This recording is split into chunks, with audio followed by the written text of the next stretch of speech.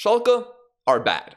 For all my life, I thought of them as a decent Bundesliga side, especially when I first paid attention to the league in the early 2010s. A center-back pairing of Joel Matip and Benedict Höwedes, Jefferson Farfan on the wing, Klaas-Jan Huntelaar up front, and they even had Raúl when they last won a trophy. Don't get me started on their world-class talents who definitely lived up to their potential. Fast forward to 2018, where they finished in second with Domenico Tedesco. Yeah, they lost a lot of players for free over the years and spent money in questionable ways leading to a lot of debt. Okay, got bad. 7 coaches in 4 years, bad. 3 wins in a Bundesliga season, bad. Get promoted and sent back down, bad. Be expected to earn promotion again and be in 16 during the November international break, type of bad. In summary, Karl Gerhardt was sacked, and Schalke would be looking for an 8th coach since Tedesco. But have they finally found the right man? Welcome to the club, Joachim Chroo. Joachim is a fitness guru who loves himself a sniff. Nevertheless, after meeting the coaching staff that remained, he found out 2 of them loved fitness just as much as him. You might think you lift, but do you even? Which means he needed to focus on other areas. On the topic of staff members, most seem eager to get the hell out before we could introduce ourselves. Despite a dire situation, Schalke are considered the best team in the division via the season preview, and indeed do have a strong squad. Several strikers are physical and great in the air, including captain Simon Terodde. The midfield is a mixed bag as there are several decent players such as Ron Schallenberg, Paul Seguin, and Lino Tempelman. Yet outside of work rate, they don't stand out. Defensively, Cedric Brune is the only defensive fullback with decent defending, so we'll either use Marcin Kaminski or Henning Matriciani as the inverted fullback on the left. In net, Müller was chosen as the number 1 over old man Ralf Fährmann. Now the formation, we're using what I call the bench press. It's a 4-2-2, Slim Edition. Slim car? Schalke really lacks attacking midfielders, so for our first match versus Osnabrück, I gave my full faith to Hassan Ouedraogo. The lad has played for the club since he was 8, and his debut was less than memorable. We responded with Brunet's brilliant cross to Terodde, but there seemed to be no managerial bump. The boys have to get used to a new system, but allowing this much space was unacceptable. A loss wasn't a friendly welcome, so I needed to go over some things with my assistant manager before our home debut.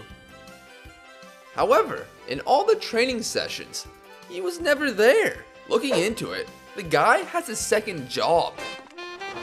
Hey, get back to work! We also didn't have a regular coach until I called this guy up from the under-19s, and the players' morale collapsed before we got into the next fixture. The lineup remained unchanged versus Elversberg, as I wore shorts and a t-shirt in December.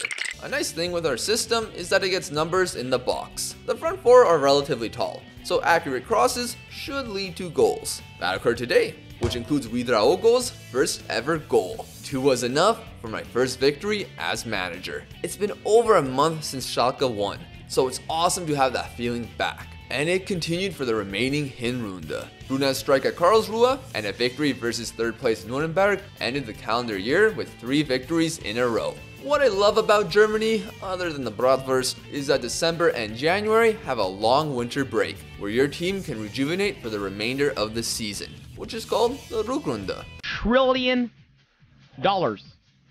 And now the mark. Oh! Oh! It went to 0! Schalke are supposedly in a lot of debt, and with no transfer budget, I had to look at the finances. We were in the red, but 100 million less than I expected. It turns out we went to administration with some dude named Stefan Amen. Not sure what the no takeover type with 2 exclamation marks mean, but in a matter of a month, the administrator caused our balance to shrink from negative 157 million to minus 17. The administrator left in September, bringing in Marcel Schumacher. I'm suspicious how they saved the club, but I'm not complaining. We still didn't have a single cent to spend on transfers, but I know a player from Nigeria available for free. Oh, RB Leipzig got him already. Well, we did get Emmanuel Michael. With already good physical, sublime tackling, and insane crossing, we just have to wait until the summer. Schalke are known for their youth academy, and with Drexler being a more fraudulent Draxler, I called up Tristan Osmani to play in the first 11. However, the team was on the brink of losing against Fortuna Düsseldorf. A week prior, we drew our affiliate Aalen 1-1, which didn't help our confidence. Despite that being a friendly, The performance translated to Dusseldorf. Thankfully, we got really lucky in the 90th minute with Zimmermann kicking the ball into his own goal. Heading to a big match of former German giants, Hamburg got us to finally use Baumgartel, who was out with a concussion. Maybe we didn't do enough checks on him, as he pulled off an audacious backheel to Brunner, who found another man making his first appearance. Kenan Karaman, who not just scored, but assisted one to the Poltergust for a 2-0 victory. The Turk continued to cook, assisting 2 versus Braunschweig, which went along with a Terode brace. The good times weren't gonna last forever, unfortunately. With 2 draws in a row in fixtures I thought we were better in. Still, no losses in a while. But on a random Sunday, 17 players were unhappy with me, with Terode leading the charge. They are not happy with your manager and the team, and they wish to talk to you about it. Several of your players feel that you lost to Dresden and no longer have enough support to stay at the club. What? I've lost 1 game at the club! I had to promise them that I was working hard to improve things. The squad also have next to no faith in me, and the managerial support was abysmal. I'm so confused. And wouldn't it make sense that we defeated first place St. Pauli 4-1 away from home? They did get a red card, but we were winning at that point, which saw Osmani score his first goal. At the end of the day though, that meeting with the players made me realize why Schalke are the way they are. There are guys who don't work hard until the final whistle, make lazy passes, don't close down the opponents quick enough, and are only here for a paycheck. A draw to Rostock because of a 95th minute OG, and our first loss after 10 undefeated was annoying with how it happened. We play nice possession football and create more chances than most, which lead to wins we're supposed to get. On the negative, some of the goals we concede leave me speechless. And if we look at the XG table, which tells us how many expected goals scored and conceded we should have, I sense a problem. This can be best described against Hertha Berlin. They've been awful, and we were looking comfortable for a win. Ouedraogo scored the opener, but the side couldn't find a second. Fast forward to the 90th minute, and Baumgartel is on the ball. However, he overthinks things and gives it away. Out of position, Hertha finds 2 passes and equalizes. Then, in the 97th minute, a throw-in leads to a couple more passes, and Baumgartel leaves Dujak to press the ball carrier, but he leaves an open lane to the man he was marking. Hertha scored a dramatic winner, stunning us and ruling out promotion. We did have a chance, as at one point, we were 6 points within third. Unfortunately, these inconsistent results mentioned and other ones to come ruled that out. Looking at the positives, we gave certain players a chance, including 2 teenage cams and a young striker named Top towards the end of the campaign. There were other impressive performances, like from Byron Lana, who scored 7 and assisted 6 in the Rückrunde, finishing with the second highest average rating in the league. Unfortunately, there are more negatives. First, I apparently broke Terode's promise, so he's not happy. Secondly, our keeper Muller lost his place towards the end of the season because he became unhappy over not being given a new contract. Bro, read the room and the finances. Also, I sent the Poltergust and Drexler to Schalke's second team, which is a 4th division side. I only did that because they had the audacity to complain about singling them out for their poor training. I'm not asking for much, just don't train worse than Ralf Fährmann. Finally, there were several who I gave chances to or brought up who ended up breaking some sort of bone in their body. They would be released. At the end of the day, finishing 8th isn't the worst with how we arrived. Hanover and St. Pauli will be back in the top division, while Darmstadt and Union Berlin come down. Alright, let's have a closer look at the Bundesliga. Avikovnacki is second top scorer? Harry Kane only at 14? Leipzig won the league? What about the DFB Pokal? RB Leipzig beat Bayern? Okay, Bayern must have done well in the Champions League. Oh, eliminated in the round of 16 of the Europa League to West Ham. If you're wondering what skin I'm using for the attributes, it's called OPZ Elite. I just downloaded it from FM Scout, it came with 3, and I use OPZ Elite 2023. For face and logo packs, I got mine from Sorted Out SI. In order to get Schalke back to the Bundesliga and return to their former glory, what glory? Of being a competent club, we needed to sign Danny Welbeck. Are you still that guy? Am I still that guy? He ain't that guy anymore, because on trial, he saw the club state for 2 seconds and decided to retire. So we brought him in as U19's manager. Alright, what about someone like Burak Yilmaz? That man is a proven champion. Surely he could do numbers for us. He long retired, but he arrived as my new assistant manager. What happened to the other guy? Well, we realized he was bad at his jobs, leading to him wanting to be the head performance analyst and get twice the wages? What are you doing? There were a lot of new staff members in, and here's a tip. If you want good coaches long term, but can't afford great ones yet, go for some that are slightly worse, but don't have the Continental Pro license, and send them on a coaching course. Passing these improves their attributes, just as long as their coaching potential hasn't been reached already. I still wanted a veteran forward to tutor my promising attackers. We found it in the 2012 FIFA Pro Men's 11, Radamel Falcao. One of the best strikers in his era. He may be past it, but he still got the ability to put it into the back of the net. He scored 0. Not even an assist. Regardless, with a summer of drama and needing to get rid of players who were irreverent to the club, all these sales gave us... With that added to the initial transfer and wage budget, we found some great deals. The most expensive was Clemens Riedel, who looks like a promising German center back, costing 2.3 million. He was terrible on his debut versus Greuther Fürth. Opening day partnered him up with Leo Greimel, who came off a brutal injury. The Austrian was alright, but Riedel looked silly on both of these that we conceded. Because of that, we drew 2-2, and were forced to play Baumgartel. Why forced? I didn't really want to keep him since he stated his intentions to leave at the end of his contract. However, he is the best defender at the club, and he proved that with a clean sheet versus Hamburg. That was their only opportunity, but goals remained difficult to achieve until an Aussie stepped onto the pitch. Nestori Irankunda. Wait, he's representing Tanzania? The man literally lived there for 3 months. I thought you were my brother! Regardless, I couldn't care less about his allegiances, as he got the win. It was a tough schedule to start though, as Union Berlin away was on match day 3, which saw our new keeper dinked.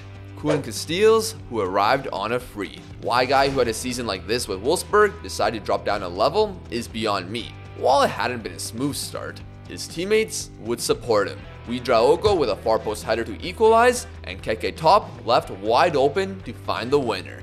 That was assisted by Victor Aletu, who joined on loan from AC Milan. A satisfying win.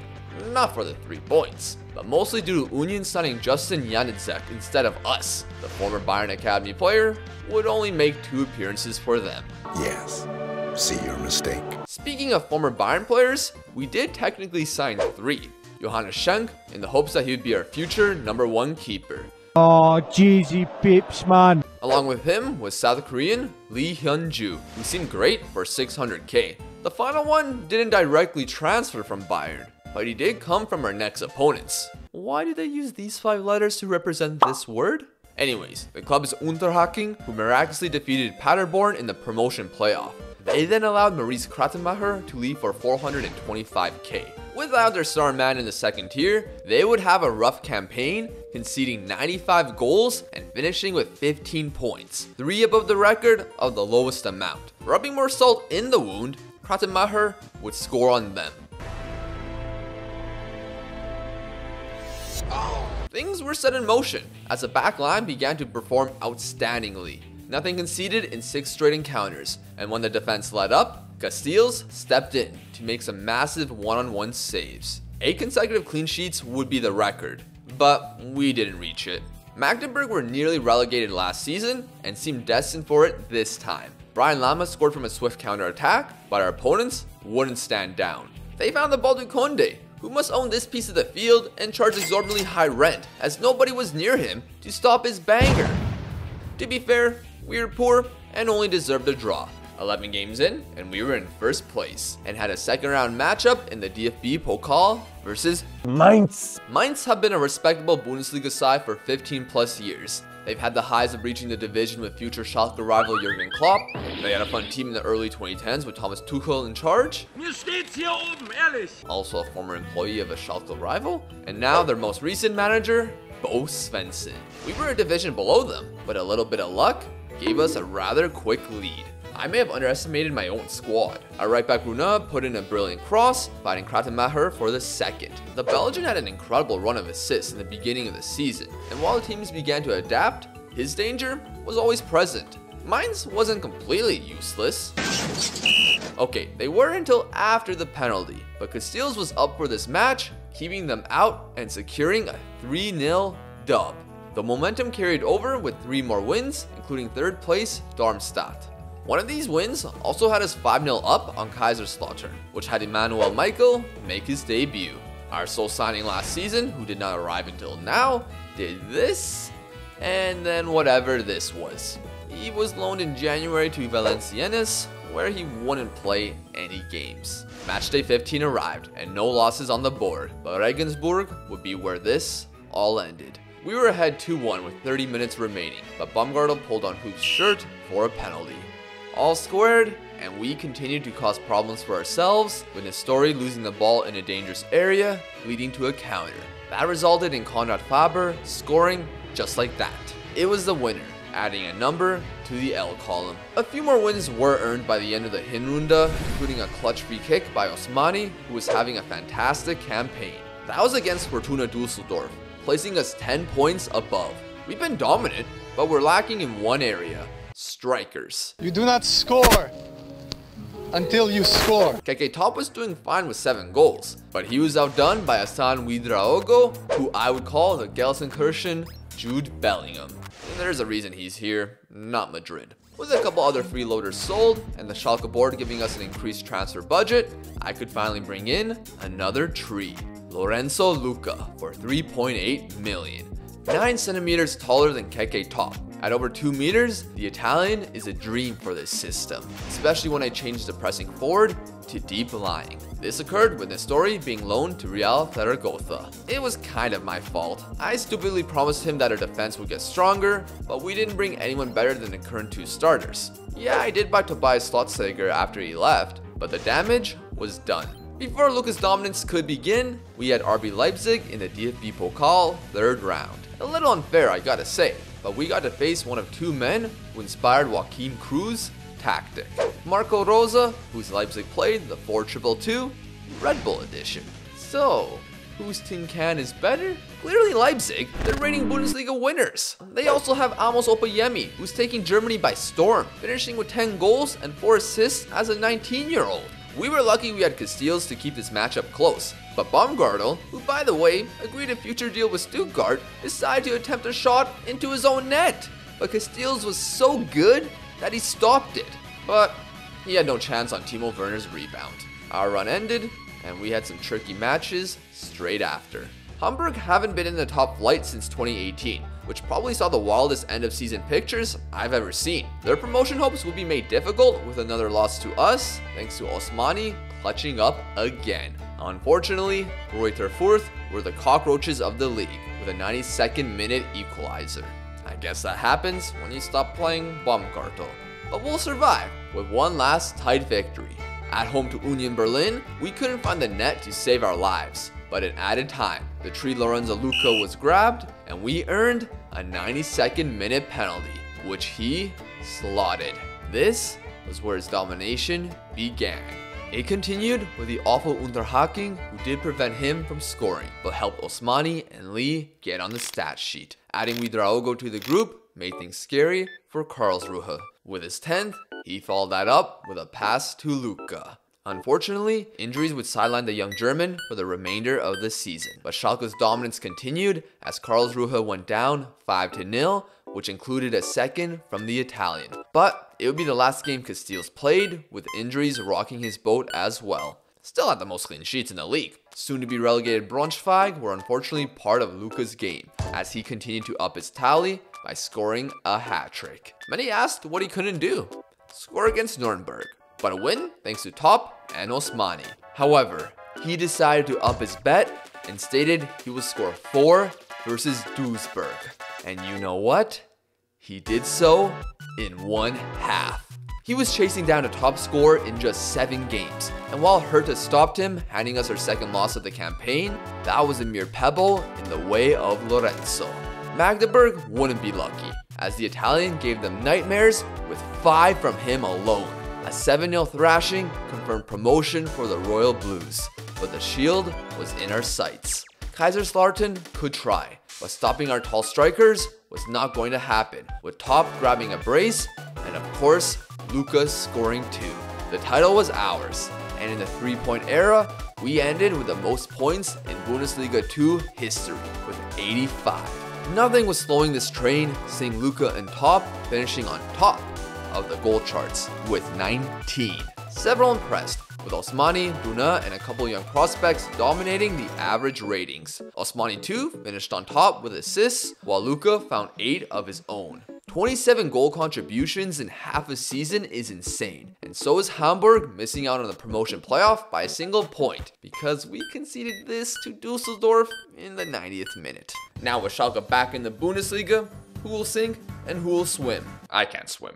There was a little over 8 million to spend, but a huge increase in my wage budget. Until I received a reality check and saw everyone's earnings increase significantly. Trying to keep everyone capped at 50k per week was difficult, causing me to pass on certain targets. With Baumgartel gone, Greimel needed a partner to avoid getting the shaft defensively. That brought in Moritz Jens for around 9 million. It was a lot of our budget, even with the sale of Ibrahim Cisse. Several were loaned out, including a few of our attackers, and Falcao retiring. Hola, soy Falcao. Promising names arrived, such as U17 World Cup winner Max Morstedt and the slightly shorter Nelson Whiteburn. Tim Goller came in as well to potentially be our future #1 keeper. Speaking of that, our first Bundesliga fixture was fast approaching, but Casteels decided to consider his options at the end of his contract. Right after, I offered him a new one. That led to Sevilla agreeing a deal with us, bringing in significant profit on a free transfer. We said Auf Wiedersehen and were near the completion of Dennis Seeman's move from Stuttgart. What do you mean we don't have enough funds? Ah, no, I forgot about the transfer revenue. I delayed this transfer for weeks, hoping I could make it work, but Stuttgart grew tired and our board wasn't willing to budge. Thankfully, Lorenzo Montipo wasn't a bad plan B. Schalke's first Bundesliga match in over 800 days had some bumps along the way, which also included Keke Top's injury. But the issue initially looked like our back line. However, Montipo was ready to make a big save on his debut. While I was wondering why Udogie was on loan at Frankfurt, they had a throw in on the other side, where Greimel did brilliant work to prevent Mario Götze from scoring on his weak foot. We responded swiftly with Nelson hitting the post. Prior to halftime, Lorenzo Luca does what he does best and causes a nuisance for defenders, winning a penalty. Surprisingly, Wiper took the ball from him and scored our first goal. That's how it ended, handing our first point against the future Conference League finalists. It was a mixed start to the season with mid-table expected, but at home to Cologne, we made things difficult for ourselves and wasted crucial chances. Then much later on, out of nothing, Montipo let in Lacou's strike from distance, and we missed another chance to eventually lose. A win was still missing, but we got lucky that our next opponent Stuttgart decided to play Baumgartel. He was ecstatic about the reunion, and so was I, but for different reasons. A dominant performance with 3 goals from Viper, Uidraogo, and Osmani, 2 of which were assisted by last season's signing, Filip Rejcik. The Polish wonder kid from Legia Warsaw arrived for 2.6 million and earned himself a starting spot with Aletu gone. However, our squad depth was a problem. A handful of players brought it up, leading to 2 loans, Marco Stamenik from Manchester City and Chelsea's Cole Palmer, to hopefully fix the issue. What do you mean you're pissed, Ron Schallenberg? I fixed the left back? Since when do you ever mention left back? I don't know the name, but the mensa senile. Funnily enough, Ron, I have a solution. For the most part, matches in the early going were tight. Several 1-0s, including a loss to Mainz, who weren't as fraudulent this time, Palmer's debut goal versus Wolfsburg for a win, and adding another with Anton Stock deflecting Matriciani's strike. Scoring was a glaring issue though, specifically Luka, who hadn't gotten one. Was he just a second division merchant? The 4-2-2 narrow derby with RB Leipzig was next, and we were in store for a great match. Wait, Montipo got injured by cutting his hand? Was he not wearing his gloves? Hold on. Wasn't he volunteering at the Italian deli last night? You cut your hand while shaving some prosciutto, weren't you? He still started. In this much anticipated encounter, Leipzig initially took us lightly, as Stayskal made a horrendous pass to the returning Top, who immediately found Luka for the opener. Welcome back, Lorenzo. Not you, Keke. Immediately after winning the ball from kickoff, Lorenzo nearly got an instant brace. Sadly, that woke up Leipzig, as Brunner gives the ball cheaply, leading to Amos finding Werner, who then connects to a sprinting Openda. The momentum was with them, as Homo launched Werner into action. As he rolls it in, oh, and Timo Werner has fluffed his lines. Yet we kept the majority of the possession, which might have been our opponent's plan. Brunner loses the ball to Amos, and pretty quickly, he finds Werner, leaving our keeper in no man's land. Even Timo wasn't missing that. Now, why do I have my sweeper keeper on attack? I don't know. Regardless, a retort was needed in the second half, and Ouedraogo would aid in that, finding Osmani in behind for the equalizer. Boom! Yes! Why stop there though? Ooh, mistake. Viper. Ouedraogo. Let's go! A win was on the cards, but mistakes was the name of the game, as Matriciani clearly made the wrong decision and Leipzig capitalized with Šeško's equalizer. A Bundesliga classic, or show, both work in my eyes. Now unfortunately, Marco Rose would leave for Tottenham, making our rivalry with Leipzig boring as Stefan Kuntz uses a 4-2-3-1. Although, we did defeat them later on in the campaign thanks to a Lorenzo Luca brace. On going through the rest of the Hinrunde, draws followed with Heidenheim and surprisingly, Bayern Munich. They've been iffy, making no transfers, knocked out of the Champions League outright, and Tuchel claiming their aim is continental football. What a great life! Getting paid more and doing your job worse. We're beginning to earn more victories with 3 in 5. One included Lee grabbing a brace late, and then eventually getting injured. Then injured again, which does not include the injuries from earlier. Also, Luka grabbed a hat-trick versus Fortuna Düsseldorf. Through 14 match days, Köln and Dortmund looked like the clear front-runners for the league. That was until the first Revier derby. Dortmund are Schalke's biggest rivals, with both clubs from the Ruhr region in Germany. The first fixture played between the two was a win by Schalke on May 3rd, 1925. 100 years, 7 months, and 3 days later, the two would finally face off. Who'd score the first goal? Well, what about the local boy, Ouedraogo? Dortmund were not fully fit, as they had an intense 1-1 draw with Köln a few days prior. It was showing, as they didn't seem focused, while we were dialed in. Luka made it 2 only 20 minutes in, taunting the away fans and bringing joy to the Royal Blues. Dortmund continued to stink it up, and a little before the half, top. Oh, the ball, Luka! 3-0, 3-0, 3-0 versus Dortmund. Despite Malen scoring right after, nothing occurred in the remaining 45 as we got the bragging rights and were in 5th place. 2 successive victories followed in the Hinrunde, including a dominant performance versus Gladbach, moving us into 4th, which was insane. Although I'm perplexed on Köln on how they're still in 1st place. Our incredible job led to a new contract, which was nice, before losing to Köln. Looking into them, I'm surprised how well some of their players were doing, such as Linton Mina and Mark Tillman, but a big factor had to be their back line. Could they keep it up? It's not my problem. The start to the Rückrunde was rough, which included a loss to Frankfurt, another to Wolfsburg, and drawing Stuttgart.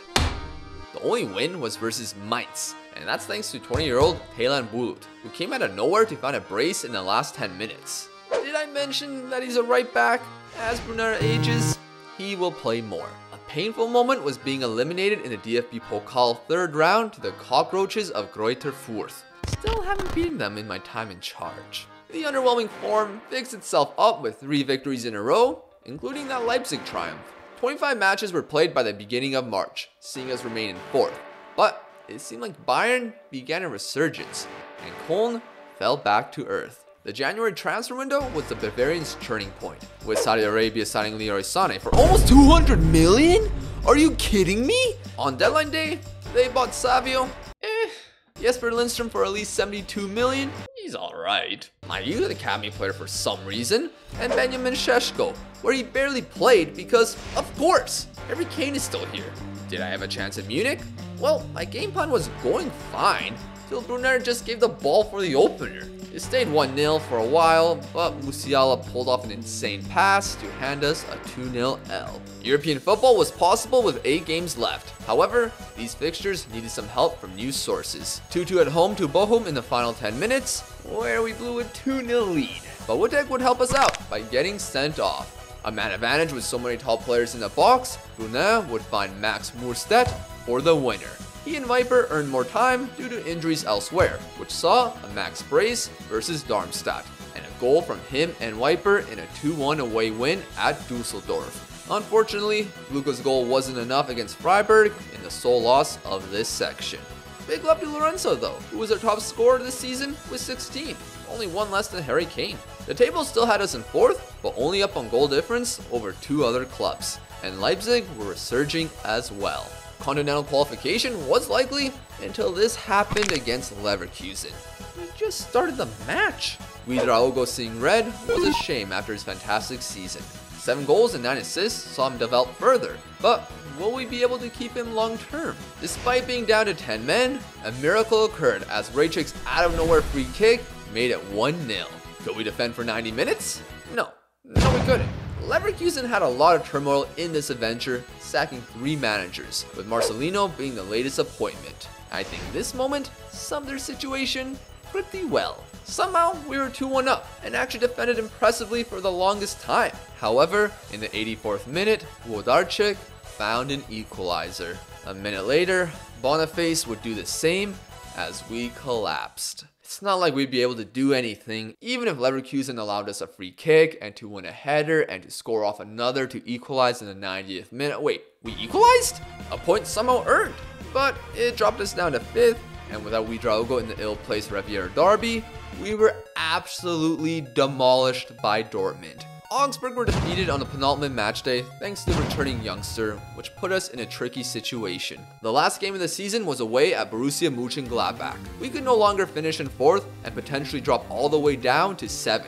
I would be fine with Conference League football, which is 7th, but if Werder Bremen defeat RB Leipzig in the DFB Pokal final, that would no longer be a European place. We lost to Gladbach 1-0, which meant that was our position. Nevertheless, a successful season as a newly promoted side, with a lot of room to grow. Although, that meant we regrettably had to cheer for Leipzig in the cup final.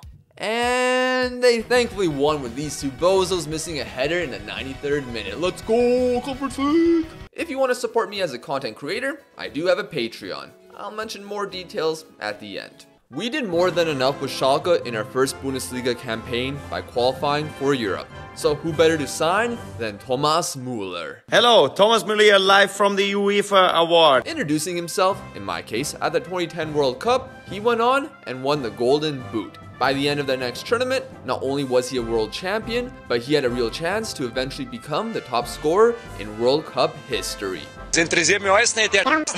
While internationally things weren't going amazingly, club-wise, Müller was a crucial part in Bayern's decade-long dominance in Germany, adding 2 Champions Leagues too. Unfortunately, age arrives at everyone's doorstep, seeing him slow down statistically and end up at Schalke. Nevertheless, with a few other additions, including Alexander Chernikov for 10.5 million, plus Sergio Carrera replacing Brunet for less than 5, what will this season entail? 150-1. That was our odds for the Bundesliga. 6 games later, we showed why those numbers can't win the league. It was rough losing all our away fixtures and being embarrassed at home to RB Leipzig. Second season syndrome? Tactics exposed? Or was it me, who was a true con artist? My excuse was fixture congestion, since we had 6 Europa Conference League matches, along with 2 qualifiers to get into the tournament. Realistically, we could rotate a bunch and still be fine, just not against FC Midtjylland apparently. Anyways, big thanks to several of my attackers who made this part easier, which leads to the next problem. All my strikers got injured. KK Top securing a victory versus Frankfurt. Here's a broken foot, sir. In the very next game against Heidenheim, we won 3-0 with a goal from Nelson Wiper. Out for a month. At least Lorenzo Luca was drinking his milk. Damn it. There were a few fixtures without injuries, seeing a Hoffenheim draw and defeating Bochum. Mamma mia! Let me introduce you to our new Future One keeper, Tim Goller. He also got injured. In addition, he barely developed and is worse in big matches than Schenk, who left in January for Monaco. That's why you shouldn't be surprised to see the knockoff Raquelme grab a brace in our loss to Gladbach.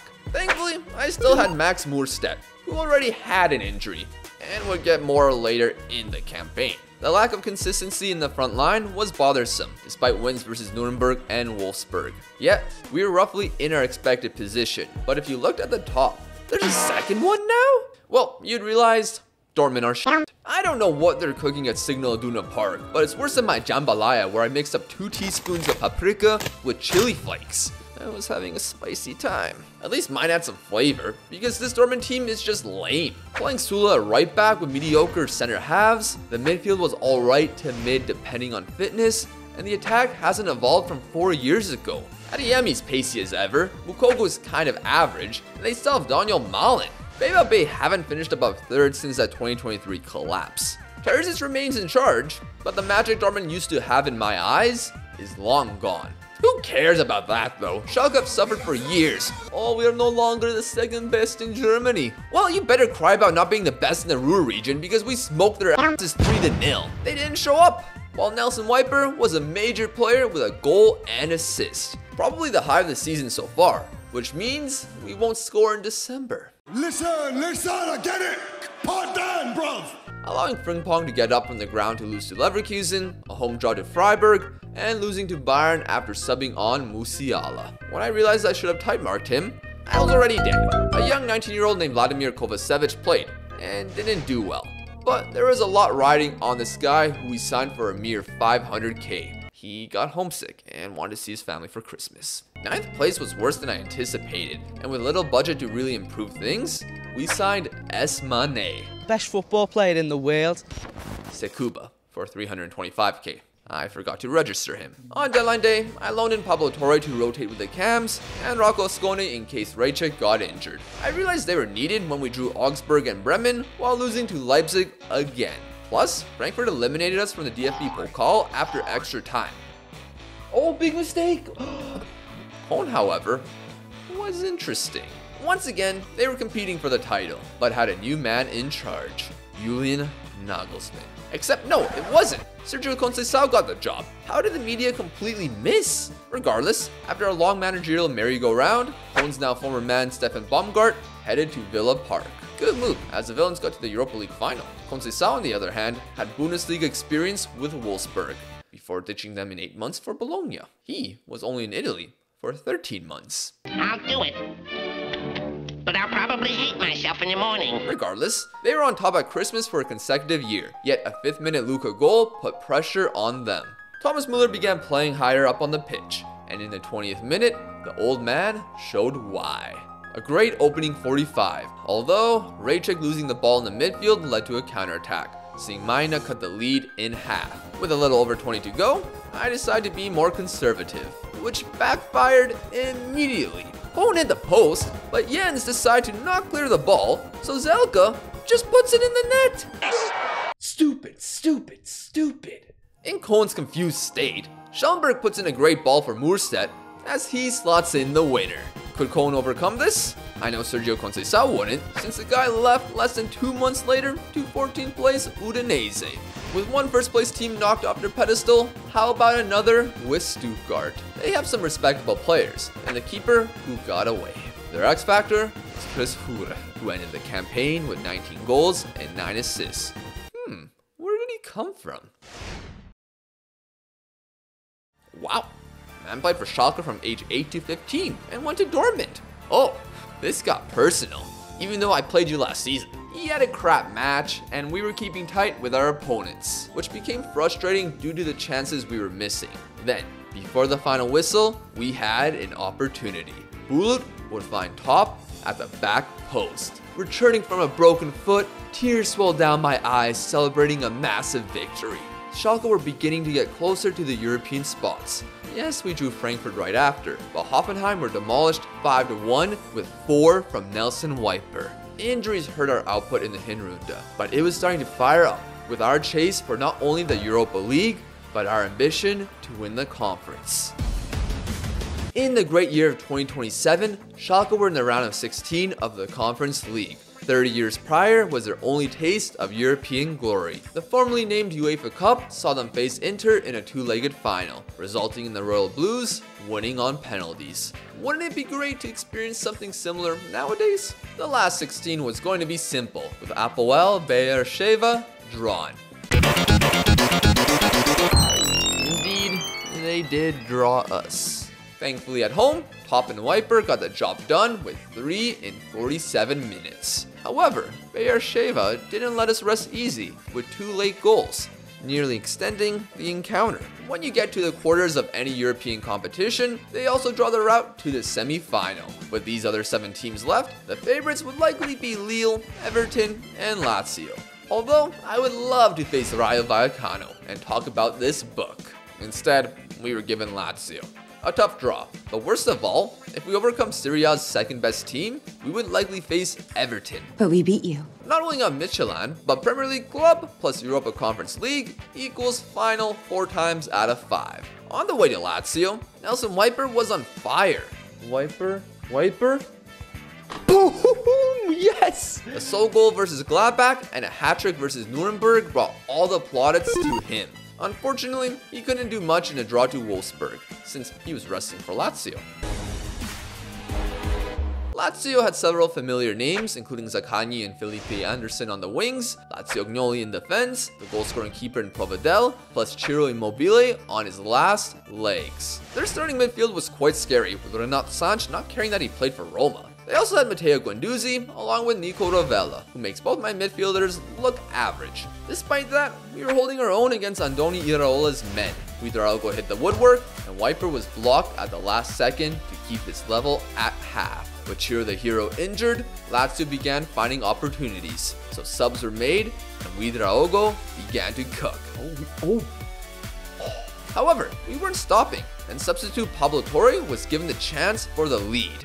Bro. Before I could find words for that insane miss, Lazio went down and won a penalty with Bulut's mistake. An 87th minute pen gave them the advantage for the second leg, handing our first loss in 12 fixtures. Regardless, we had to get that off our minds with the Riviere derby.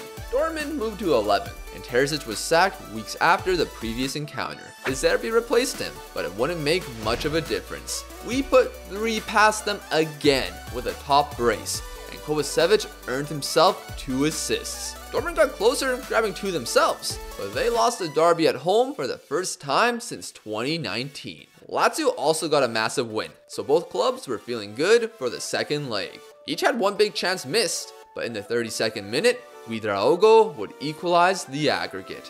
It remained that way at the half, but Lazio seemed nervous from the restart. Give it away right away to us. Very nervy from Lazio there. Ouedraogo on it, finds Carrera, who's been a big game player right here. Yes! Let's go! Our defense remained solidified, and we would find a third late, advancing into the semi-finals. The Bundesliga form continued to sparkle, with a huge victory over Leverkusen, plus a tight 1-0 win over Freiburg that got nervy at the end. 2 fixtures remained, and at least 2 more in the Conference League. Everton have been on the rise, and with some smart financial decisions, they created a competent team. Their backline was familiar, with Patterson looking fantastic. Their double pivot were decent with James Garner and Oliver Skipp, along with Calvert-Lewin at striker. The attacking midfield spots showcased their improvement.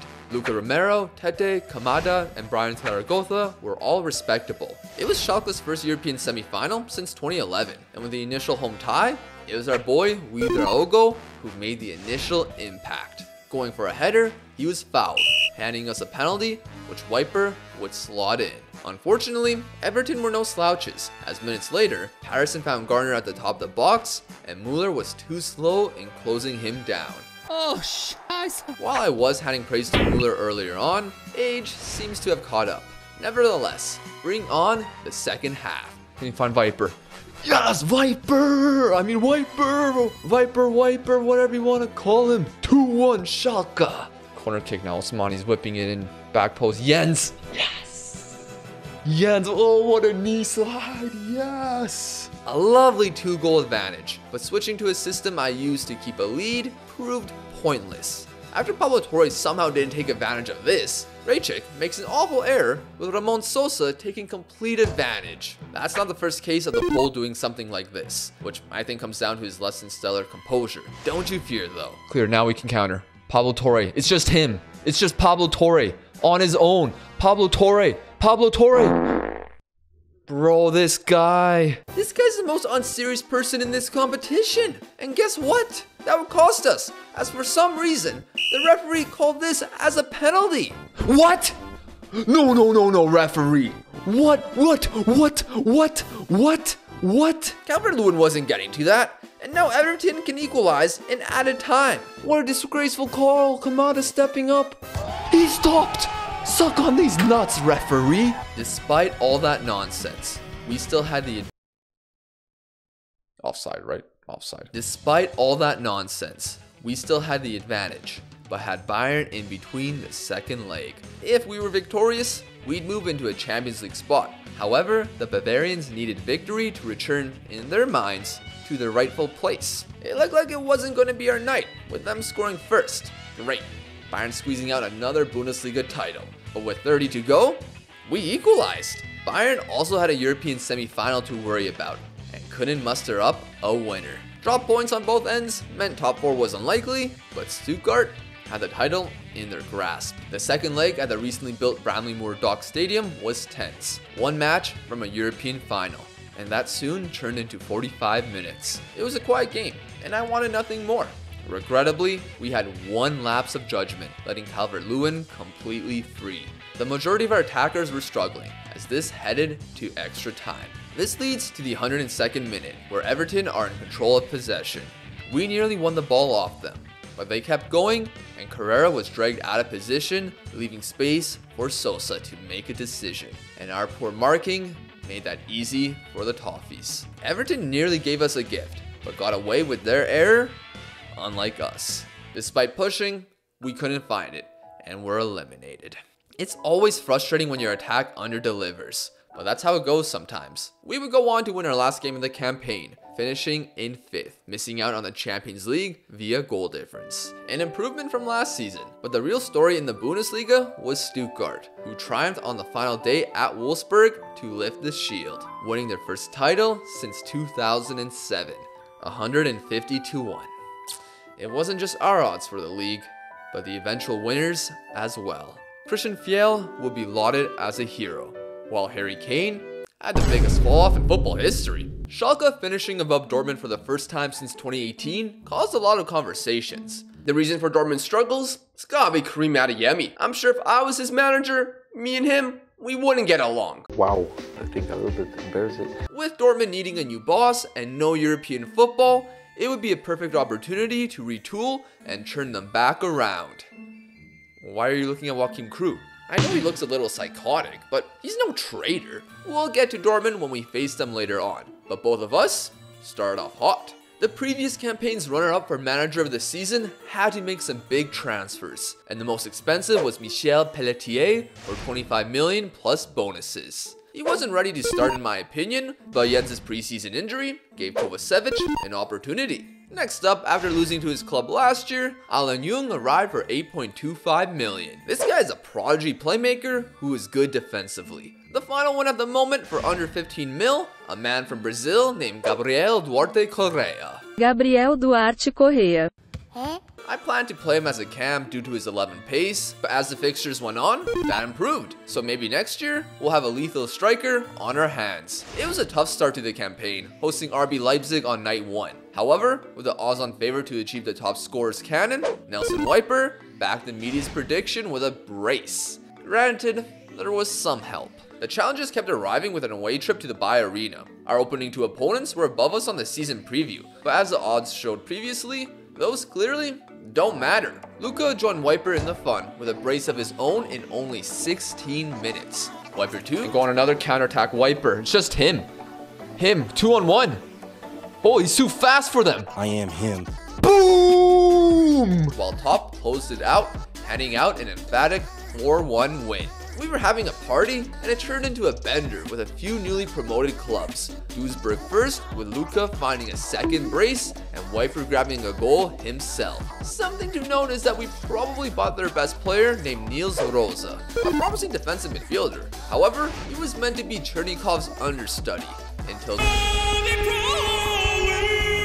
I also had Riedel who could play there, but after the transfer window shut, he suffered an ACL injury. Yet our form wasn't affected, and with the oh-so-long return of Hamburg back to the Bundesliga, we beat them 3-1 with another Luka brace, and Ouedraogo joining the fun. To wrap up a 5th victory in a row, Osmani's brace secured that versus Werder Bremen. However, Dortmund kept up, and actually won their first 7 games. We could only manage 6, as a draw to Hoffenheim occurred thanks to a late long shot. Thankfully, BVB finally dropped points with a donut to Leipzig, meaning a win versus Gladbach puts us on top on goal difference. Unfortunately, that wouldn't happen, with a second-minute shot from Riquelme somehow finding the net. While we did respond with a penalty, terrible marking, and the box turning into a game of pinball led to the eventual winner. Thankfully, we were given an additional opportunity to go on top, with Dortmund losing to Köln in their next match. Unlike last time, we took advantage, but not without hard work. Wolfsburg opened the encounter, but we responded with a Schallenberg slobber knocker and Osmani stealing the ball from the defender's blind side to hand us first place. Still a long way to go until the end, and unlike BVB, we had Europe to focus on. The league phase, where we played 8 fixtures, went very well, seeing us place in 4th, undefeated, and off to the round of 16. Notable moments included defeating AC Milan, which was the club De Zerbi went to, Wiper with 5 against Bosnia's Zrinski Mostar, and the debut of Heung-min Son. He arrived from Arsenal? Is the same for you? Is the same for me? I know he went through the Saudi Arabia pipeline and money can make you do wild things, but that's crazy that he actually went there. Regardless, he arrived in late January, and there's been a lot of action since we last left off. I can't explain this, but we clearly don't like the DFB Pokal. This brought on our first run of bad form. On match day 10, Dortmund defeated Bayern, putting the pressure on us to reclaim the throne. We visited Frankfurt, hoping to achieve our plan. Yet Hugo Larsson running unmarked and David Washington scoring a cheeky rebound brought forth this setback. You knew it was bad when we drew Lugano in the Europa League, followed by another stalemate, this time with Freiburg. The top 4 remained tight, but there were a few teams missing. Yeah, what about last year's Bundesliga winners Stuttgart?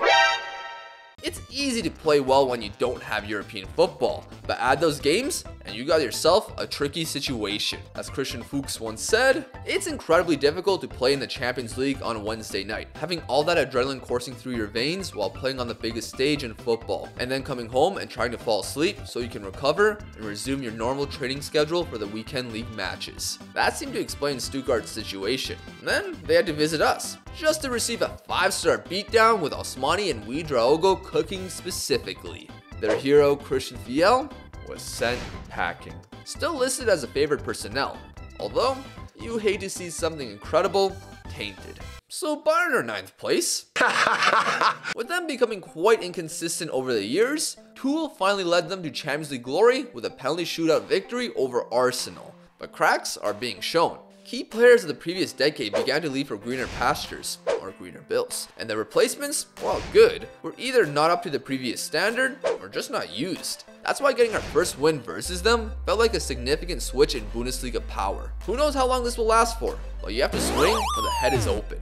The biggest Revier derby in years. Separated by 2 points, we faced off with a new manager, Pellegrino Matarazzo. Having to now deal with frustrating 5-back formations seemed like an increasing trend in Germany. Yet, we initially did well. Carrera found a great ball to Ouedraogo, however, he couldn't beat Kobo. Then, with 3 passes, Dortmund got into our final third, and Pelletier allowed Adeyemi too much space, seeing him tuck home the opener. That must have been a lucky shot, since we let him through again, which he skied. We were a mess and couldn't string 2 passes together. When we finally got our heads out of our asses, Ouedraogo was sent through once more, but completely flubbed it up. The second half was quieter than Old Trafford on a European night, as nothing occurred. The Yellow Wall extended their lead on us. Add another frustrating loss to the list with Ward Carrera's red card before halftime against Bochum. We tried to hold on, but Poeta made sure that wouldn't happen. A couple more wins brought the Hinrunde to an end, with us still in a Champions League spot. Unfortunately, we were 8 points behind Borussia Dortmund. The new year came in with the attempt to build ourselves back up, so Leverkusen at home saw us concede first. Happy New Year. We weren't deterred, as Grimal was bold enough to take a long shot. He obviously didn't score, but our Danish wonderkid Jung had more conviction, smacking the bar and the ball crossing over the line. We were taking control of this, but the half arrived. Not long after the restart, Schick was sent in. And it didn't cross the line. Luck was with us, as 10 minutes later, Carrera was found, and his cross was parried into Wiper's butt, with Karius having no chance. A unique, game-winning goal. Despite that, we were still 8 points out of reach, and with RB Leipzig next, many predicted it was either them or us in this title challenge. We're in their box. Ooh, no, never mind. Wait, back, almost in their box. Young! Second game in a row with a golazo. The Tin Cans had to be wondering what they could do now. Grab that.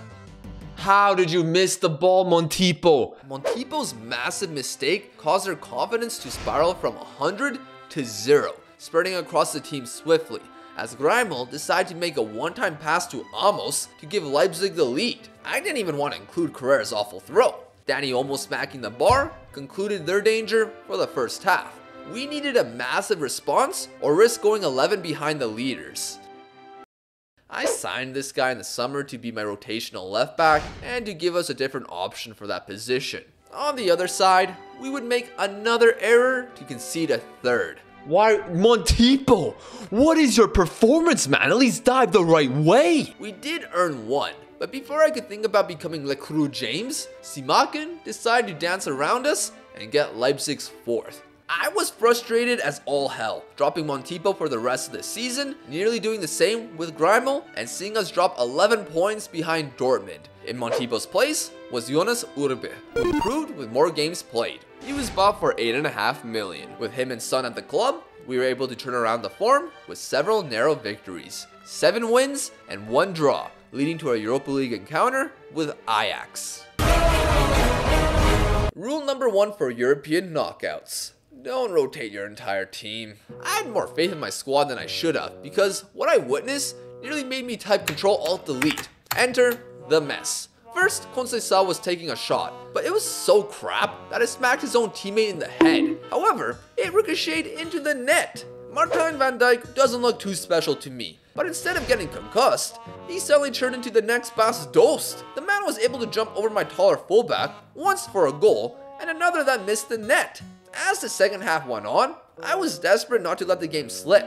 Unfortunately, we allowed the actual tallest man on the pitch to score from a corner, and what I swear is the fakest name I've ever heard, Ferry Vans den Heuvel, grabbed the fourth before the final whistle. I was flabbergasted at how bad we were, and playing my best team in the home tie wasn't enough. This was a massive missed opportunity. Why? Let's have a look at the following rounds. Ajax played Wolfsburg, who they lost to. Not only that, every single English side were eliminated before the semi-finals, and so were AC Milan. That led to an all-Lisbon final, which Benfica won, so if I didn't overlook Ajax, a European trophy was actually doable. Thankfully, with our good form prior, we were able to bring the point gap down to 1 and actually pass Dortmund.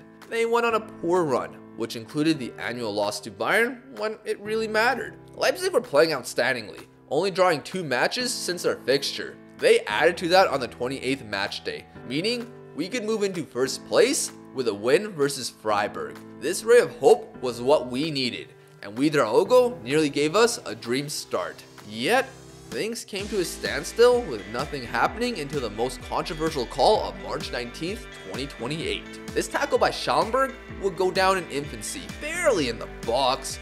VAR gives a penalty, which Junior Adamo slots in. A pathetic response from us, and a terrible end to this season. We drew to Stuttgart right after, and in a do-or-die Revier derby, Adeyemi would yet again find space and score with his right foot. Our attack shriveled up, while Dortmund continued to roll on, confirming the Bundesliga title on the penultimate match day. Leipzig were no match in the final run-in. The sole positive to all of this was that Bayern missed out on the top 4, meaning they'll be playing in the Europa League. Tuchel was sacked, seeing the Bundesliga title curse continue. That being, any manager that wins it eventually gets sacked, unless if they use the 4-2-2 narrow. Now, who will the Bavarians bring in? Wayne Rooney! That would be great. Hey, check out my Twitch. Well, you don't have to, unless if you like live streams. I currently stream a couple times a week, usually Football Manager, but I may try some other stuff. Check the schedule on my page to see when I'll be live. The return of Pep Guardiola to Bayern was something I never needed to see. Pep Guardiola is coming. The man dominated and revolutionized German football, but had a blemish on his record. defeating Joachim Chroo. Well, I guess I wasn't a manager back then. What a beautiful surname he has. Of course, the flaw was the Champions League, a competition Pep wouldn't be seeing. What? They finished in 5th! Well, we're entering it for the first time. Thanks to that, 63 million was given to spend. Big transfers were required, and one was Daiki Ogawa. Felt like a butterfly, seemed like a bee. The Blackpool native arrived for 40 million. I intended to play him at center back, but he ended up rotating with Niels Rosa at the anchor position. Next up, from Basel, we signed Adriano Onyekbule for less than 10 mil. I swear, this guy's way too similar to Ouedraogo. Both have first names that start with A surname beginning with O, are German with West African origins, tall, born a month apart, and their attributes are nearly identical with a couple slight differences. I'm just imagining what AO squared could do. Finally, Yusuf Musa arrived on a free from AC Milan, and his attributes led him to be my rotational right back with Bulut loaned. Based on the opening match of the campaign, you'd expect great things from us with a 4-0 victory over Hoffenheim. That's what you call false confidence. And we learned that the hard way at Stuttgart. During preseason, we suffered a bunch of injuries, preventing several to gain proper match sharpness. Plus, our #1 keeper was out. That led to a difficult encounter at the MHP Arena, facing a former friend, Lorenzo Luca, who we sold to our opponents for 30 million. A hero for us, but with his scoring tally dwindling and me wanting to fizzle out the target forward role, parting ways seemed to be the best. However, that wasn't the case for me. On 2 occasions, he received the ball onto the right flank and was allowed to make the same exact cross to Vodarczyk. Luka helped make Stuttgart a serious team again, with 14 goals throughout the campaign in only 15 starts. It wasn't going well, especially in October and November. Several drop points in the league had me question the beautiful 4-2-2 narrow. That resulted in experimenting with a 4-3-2-1 using 3 defensive midfielders. What the hell is this? It ended up looking like this and was used versus Pep's Bayern Munich. Looking at them, they certainly have a strong front 3 of Mathis Tal, Schelderup, and Gonzalo Moreira. They also brought in old man Marc-Andre ter Stegen in net, and Carlos Baleba looks like an unreal midfielder. Yet, a few key men were missing, and they have a relatively small squad of quality, all things considered. This match had decent opportunities on both ends, but it'd be the Bavarians who opened it up. Mathis Tal getting on the end of this cross. Don't you worry, we responded straight away with Onyekbule getting it in behind to Wiper for the equalizer. Unfortunately, we were in bad form for a reason. Simple mistakes being made, like 2 pressing Schelderup, leaving Baleba wide open in the box for their second. They continued to create chances, yet did a terrible job taking them. We weren't letting them walk over us though, and became adventurous. That risk paid off in the 90th minute as Ouedraogo passed to a pile of players, which found Wiper for the equalizer.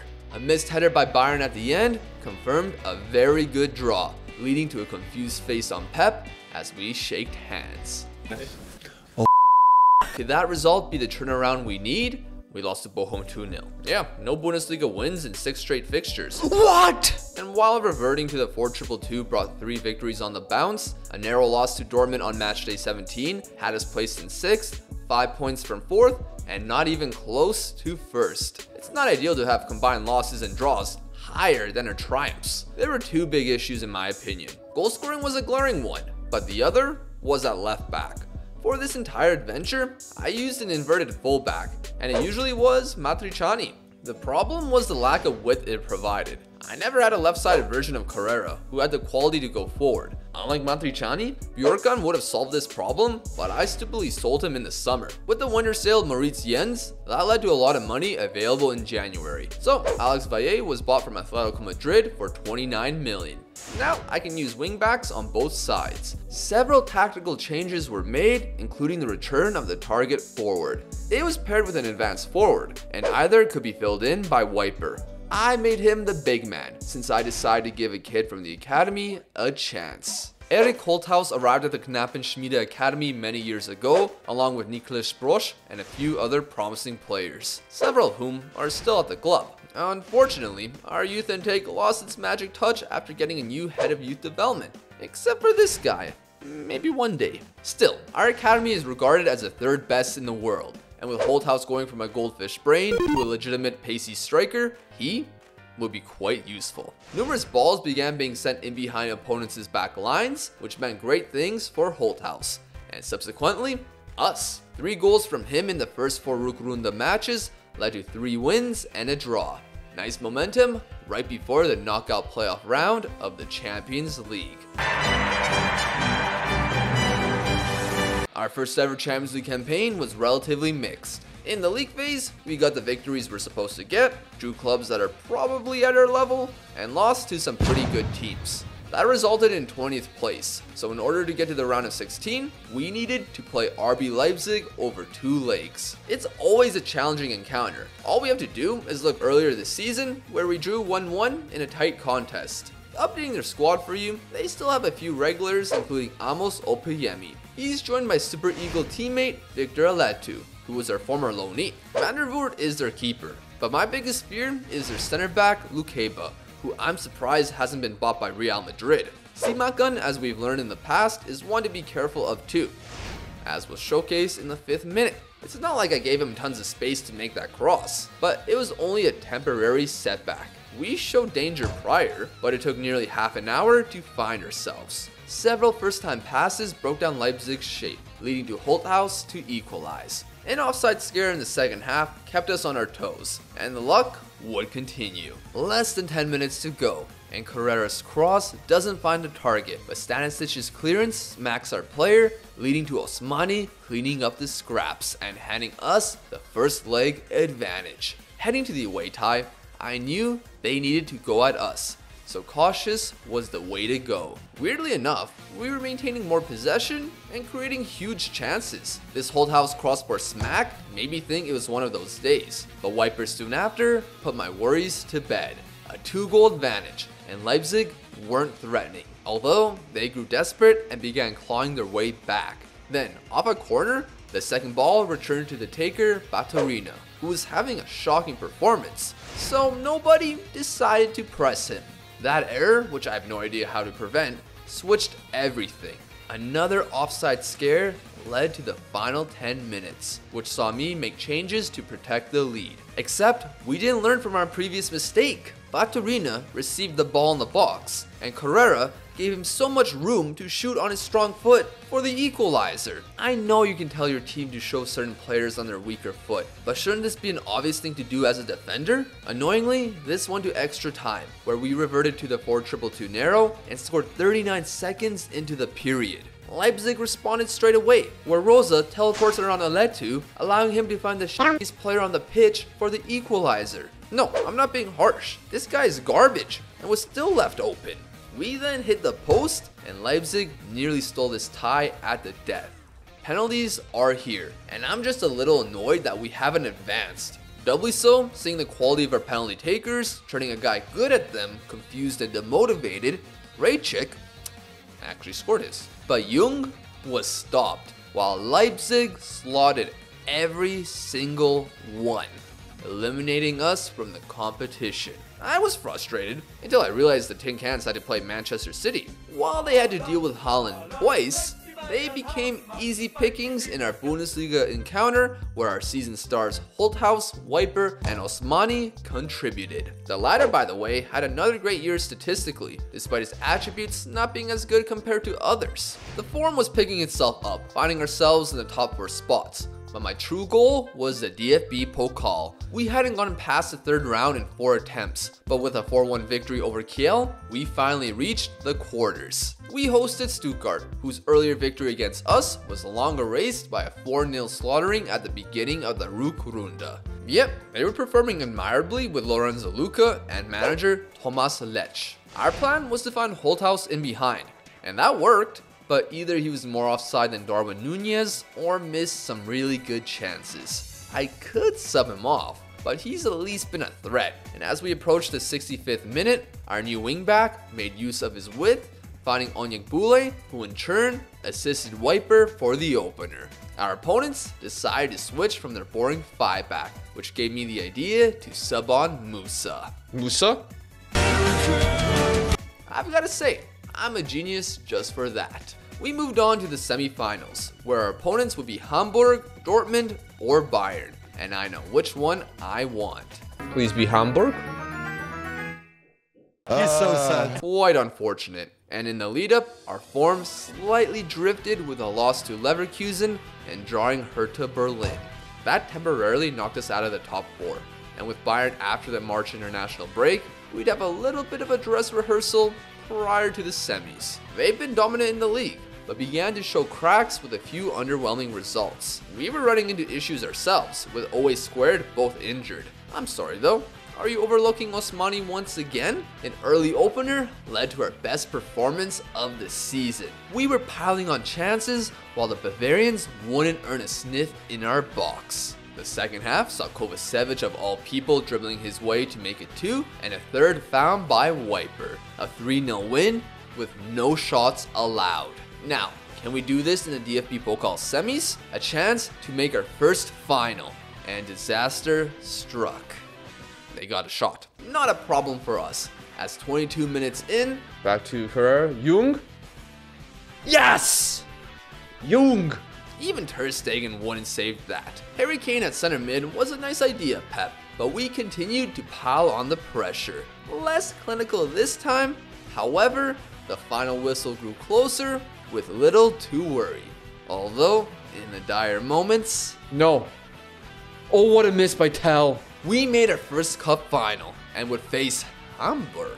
A Revier derby would be cooler, but Bayern would let out their frustrations against the future finalists on the following weekend. For ourselves, 4 tight wins in the Bundesliga took us to the last match day of the campaign. We got ourselves into 3rd place, but with Dortmund as our opponents, a lot of possibilities were present. It was less than dramatic. A 1-1 draw, seeing the both of us finish in the top 4. To be fair, Leipzig did bottle it, and nope, Germany didn't earn an extra spot. Nevertheless, the DFB Pokal final was up. Our opposition was Hamburg, who ended the Bundesliga in last, with just 11 points. Just a single tally more than the record earned by Tasmania Berlin. Although we can't really talk since Schalke nearly broke one of Tasmania Berlin's records nearly a decade ago. Anyways, Hamburg's return to the top flight lasted a mere 2 campaigns, and with them hiring Daniel Thune 3 weeks after Wolfsburg sacked him, it seemed that he remained in the job only due to their cup success. But in our 2 encounters this season, we've won by a combined score of 6-0. Speaking of goals, their top scorer Philipp Tietz had 5, and the next closest were several, with 2. Yet, they miraculously got here. Unfortunately for them, their cam got injured early on, and we were seemingly all over them. However, we lose the ball, and they begin their counterattack, making plays down the left wing. What the? And we concede. No worries, we were creating chances. It was only a matter of time before we got one in. Surely something's gonna happen soon for us. Off the bar. Oh, what? He saved that follow-up? How? Let's go. Volley wins it back. Beats a man. Cross in. Over the bar. I don't want that guy there. I'm sorry, Holtheis. You've not done enough. Max, I need you. One, I need you. But were they ready? They recently returned from injury, and they weren't doing well with their match sharpness. I also forgot to mention that Jung was injured. What impact will they make? If any. Osmani. A Wiper seals it! Yes! Back in it, and we're ready to win it. Good. No! No! What is going on? This was getting ridiculous. Jorge Fernandez was having the match of his life as the reality of this was starting to set in. In order to extend this match, we needed a goal desperately. We draw a goal, Moors. What? Why are you shooting that? Why are you shooting that? Why? What makes you think this is the best option, shooting up first time? What about maybe cutting outside and taking this space and then potentially having either a shot closer to the net or Wiper open for a tap-in or even Moorsart open for a tap-in? Am I really gonna lose this final?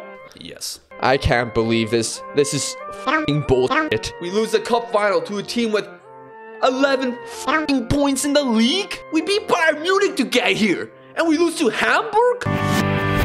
Bayern and Dortmund, a one-sided rivalry for the longest time. Things changed when Materazzo's BVB won the league 2 seasons ago, so the Bavarians responded with Pep Guardiola. Please sit back, let us cook, and voila! Merci beaucoup! Merci! This pair are again the strongest clubs in Germany after a few weird years, while we remain the third wheel. Bayern had Harry Kane moving further into midfield, allowing Mathis Tel and Vitor Roque more opportunities in the offensive third, added with the free transfer of Frimpong and purchasing Wagelmann from Stuttgart. They also kept stealing my youth academy players. I don't need it. I don't need it. They don't even have that much potential, and they stunned me on deadline day by purchasing Musa via his release clause.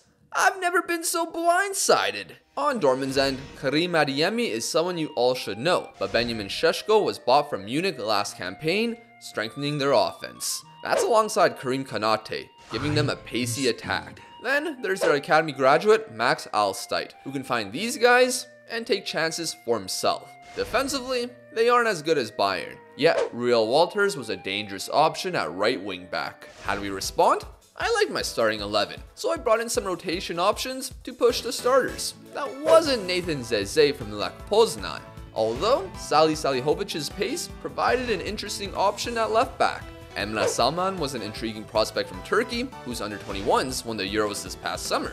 Finally, I couldn't pass on Leonardo Hebeshkini of Fluminense, who actually started on opening day because of preseason injuries, having them miss the start of the campaign, which on paper looked incredibly difficult. However, that turned into the greatest start ever. Onyekuru's brace versus RB Leipzig was very promising, and our new Brazilian getting on the score sheet at Leverkusen made us look like a real threat. Another goal from the Brazilian versus Gladbach wasn't enough, but a returning Holthaus grabbing a late winner was. It was important not to let the biggest embarrassment in my time at Schalke impact this season. With a somewhat easy Champions League schedule coming up, all I could think was more wins on the board. With 10 men, we only managed to draw recently promoted Duisburg. Well, at least we got a penalty versus Ajax. Another draw. A 2-0 lead with Freiburg. And we concede the equalizer in the 87th minute. Making it worse, we drew Viking 1-1 thanks to a 92nd minute goal from them. Bouncing back is the only thing we could do until we visited Pep Guardiola and lost our undefeated streak to them. Okay. Not due to Pep's beautiful football, but instead, we decided to play short passes while suffocated by their press, and Kovacevic did this and instantly regretted it. I play slightly more direct. Why are we doing this? Alright, Bochum should be no problem. By the way, who's their manager? Damien Duff? Damien, do it. Make me laugh now. Hibernian Insurance. Pretty good.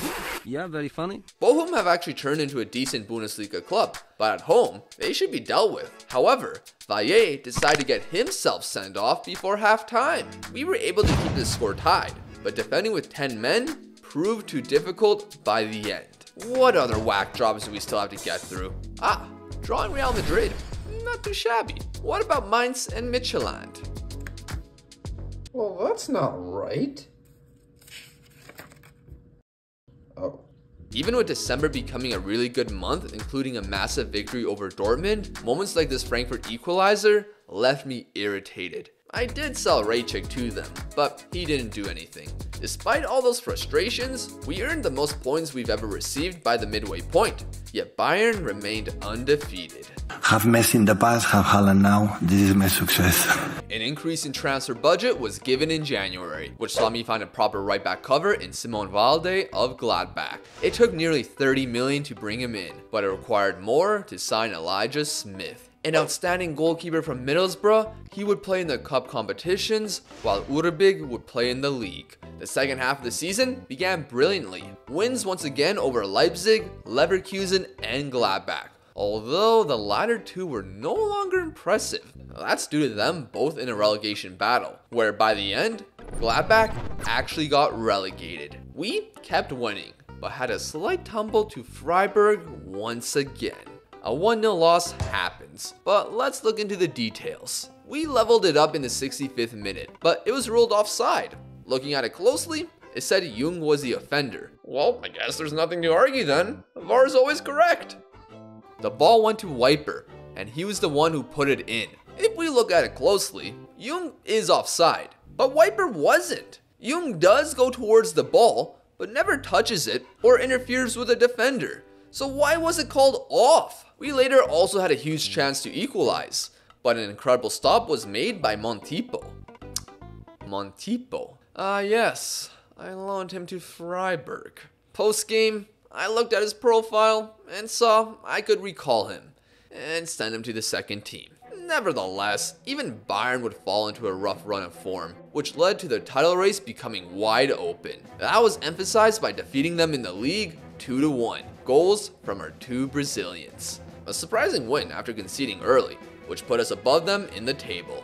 However, Dortmund in the Rückrunde hadn't lost a single game. It seems crazy and gets wilder when you realize they defeated the Bavarians at the Allianz. That hasn't happened since 2017, and not in the Bundesliga since Jurgen Klopp's final year in 2014.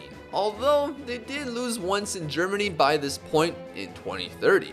At Signal Iduna Park, we faced Borussia Dortmund in the 3rd round. An unfortunate draw, especially sandwiched between our fixtures with Leipzig and Leverkusen. Yet, we were looking great with Holthaus opening it up by rounding the keeper. Then, Karim Adeyemi would not let me relax, as he was found past our defense to smack one in. Tied at the half, but minutes into the restart, we had our other German striker, Nelson Wiper, giving us back the lead. Not long later, Ogawa made it 3. This was looking good, but a rare Jung mistake led to Adeyemi grabbing his brace. Thankfully, that's the closest they got, as we moved on to the quarterfinals. In the next round, it was Bayern. Are you taking the piss? Away from home too, and our form leading to this was brutal. This was our placement after we got Haaland, and we were drawing with Benfica in the playoff round. Benfica got their European trophy years ago, when it should have been me, but despite some rotation defensively, I thought we were the favorites. It seemed so with an early goal from our boy Wiper. However, they sent a ball in behind to Marcos Leonardo, and it seemed like Elijah Smith was going to sweep it. Well, Grimal's right there. He can just kick it out. How did both of you miss that? The defenders allowed him space for a second, leading to both center halves being subbed off. We were able to save face with an equalizer, and then a potential lifeline arrived. The man with the brace, Marcos Leonardo, getting his marching orders. A whole half to find the advantage, but Elton had other plans. We just gave it to him, and he dribbled unopposed, taking the lead for Benfica. We were unable to find another, losing at home to 10 men. And with me being desperate in the second leg, my team got absolutely smoked out of their house. I wasn't having a good time, and the 2 matches before Bayern in the DFB Pokal was my breaking point. We visited Damien Duff's Bochum and saw Oliver Sorik's terrible cross bounce off Pelletier's rear end, deflecting to Mursal. We equalized minutes later, but in the second half, Piccoli was found in behind, but Kovacevic was there to intercept. This game! No!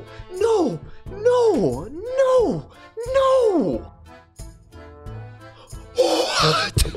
Once again, we got an equalizer. Even so, I've long lost my sense of joy, especially since we didn't win. So, what happened versus Wolfsburg? Well, we actually got on board first, and seemed to be creating the better chances. However, their defensive midfielder with 6 finishing somehow beat my goalkeeper from this wide angle at his near post. If it was Sergio Aguero, fine, I can somewhat understand. But Joris Chotard doing this? Come on now.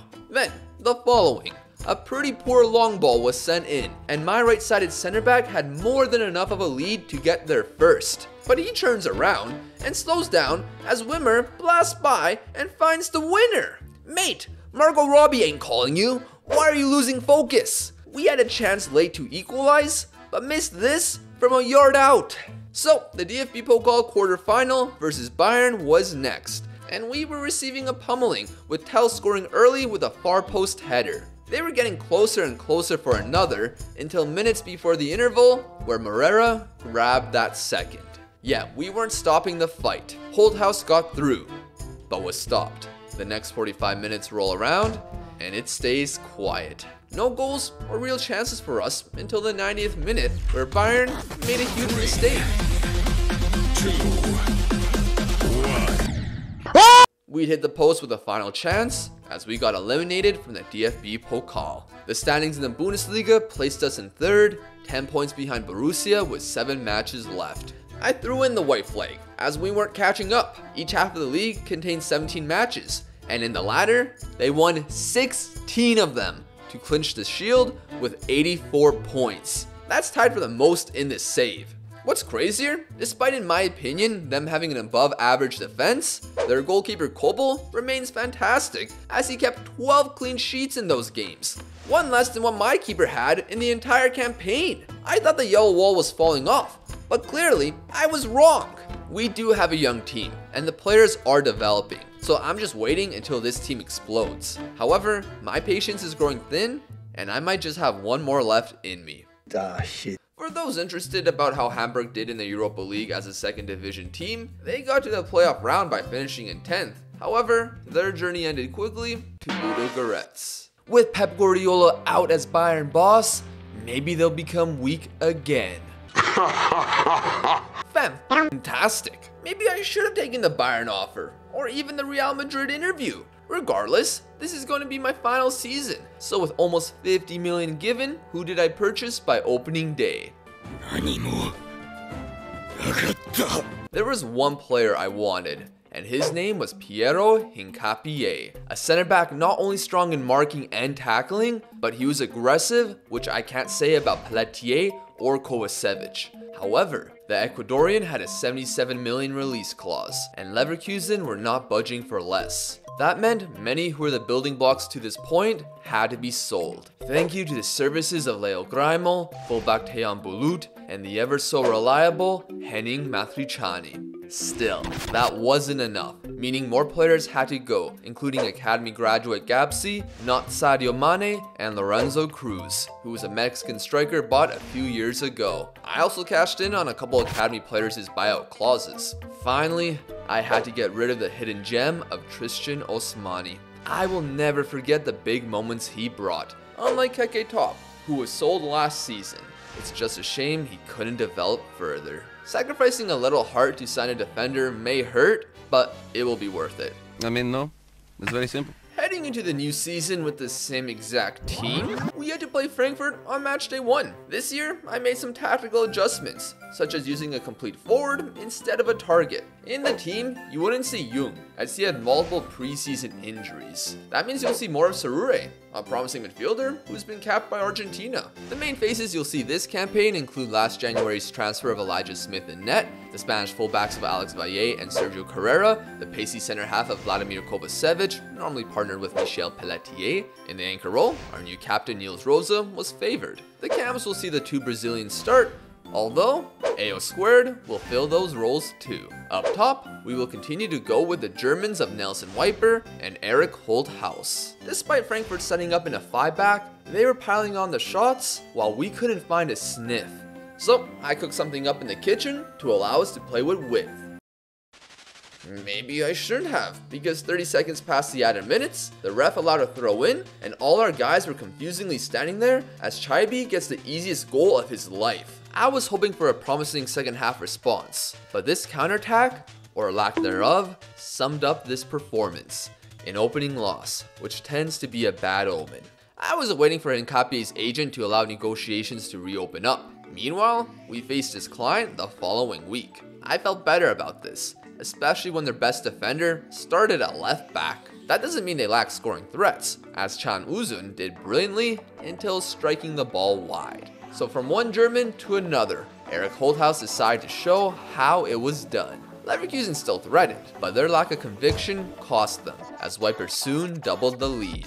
They did make the match uncomfortable though. Not long after the half, a bullet header from Marin slashed the lead. Thankfully, we held out and found the third laid on. Similar to last year's schedule, RB Leipzig visited us early on. I do think we're better than them, but AO Squared in attack didn't remain for long with another injury from Ouedraogo. Look at this list. It's like I'm reading an index. Nevertheless, the other AO stepped up. Receiving a header from Sarue, he drove forward and his shot deflected off Lukeba, ruling out his transfer to Real Madrid. Leipzig were doing everything they could to get anything on the ball. In the 54th minute, Esteve would do the opposite of his partner and put it into the correct net. Since their thoughts were on goals, why don't they concede some more?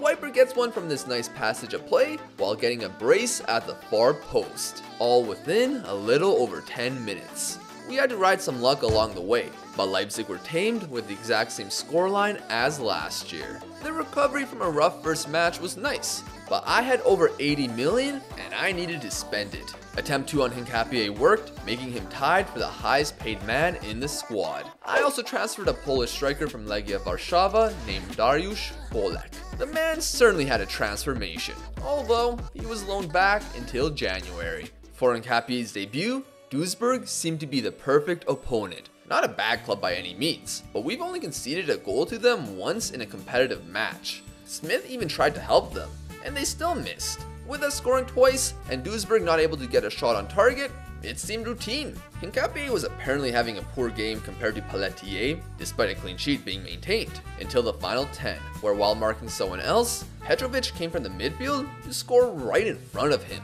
Definitely a midfielder's fault, and we won, so the fans remained optimistic about the Ecuadorian. The Champions League schedule looked difficult for the most part, and it began with Napoli, who built themselves a mouth-watering attack. The ball donned with hair Baldanzi looked insane. On the wings, Badruddin Bouanani made my eyes pop out, and before I could put them back in, Ansu Fati appeared on the other side. Okay, I'm gonna need some therapy. Jeremy Doku too? I'm not even including Faradona, who was injured. Their midfield had solid players as well, featuring Yavi Guerra, Anguissa, and Gaston Sosa. Defensively, they were a tad weaker, and we now had Hincapié to make their attack all talk.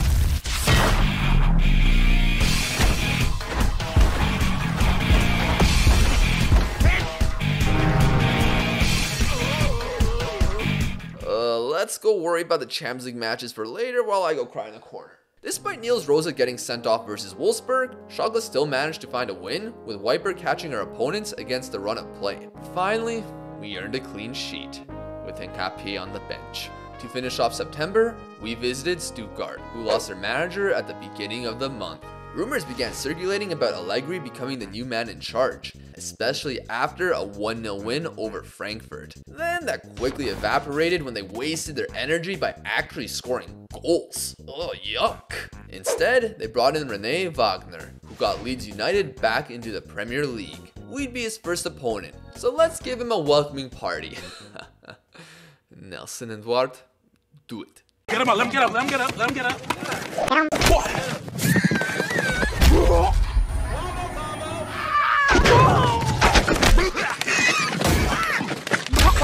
Wiper grabbed a hat-trick, while the Brazilian Duarte Correia grabbed 2, along with 3 assists. But it's a shame an international break slowed down the momentum. Nuremberg were giving more problems than anticipated, with them equalizing the score in the 61st minute. It took time, but prior to the 90th, Salihovic delivered it to Wiper for the winner.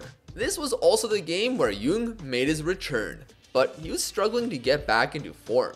He stumbled against Damien Duff's Bochum, who were in last place, as it ended in a scoreless draw. A lot of tight results occurred against teams worse than us on paper. That was emphasized in the DFB Pokal versus Dynamo Dresden. Away at the lower divisions club, we got pushed into extra time. A victory was achieved by the end thanks to Nelson, but not being able to rest some players before Hoffenheim wasn't ideal. Duarte Correia opened it up a half hour in, but we couldn't find a second, no thanks to this Holthaus strike. Then, with 5 to go, before I was able to make a sub, Hoffenheim's corner led to another chance. With Leipzig and Dortmund close in the table, it would be disheartening to drop below them. However, minutes before the 90, we won a free kick, and Onyek Boule stepped up.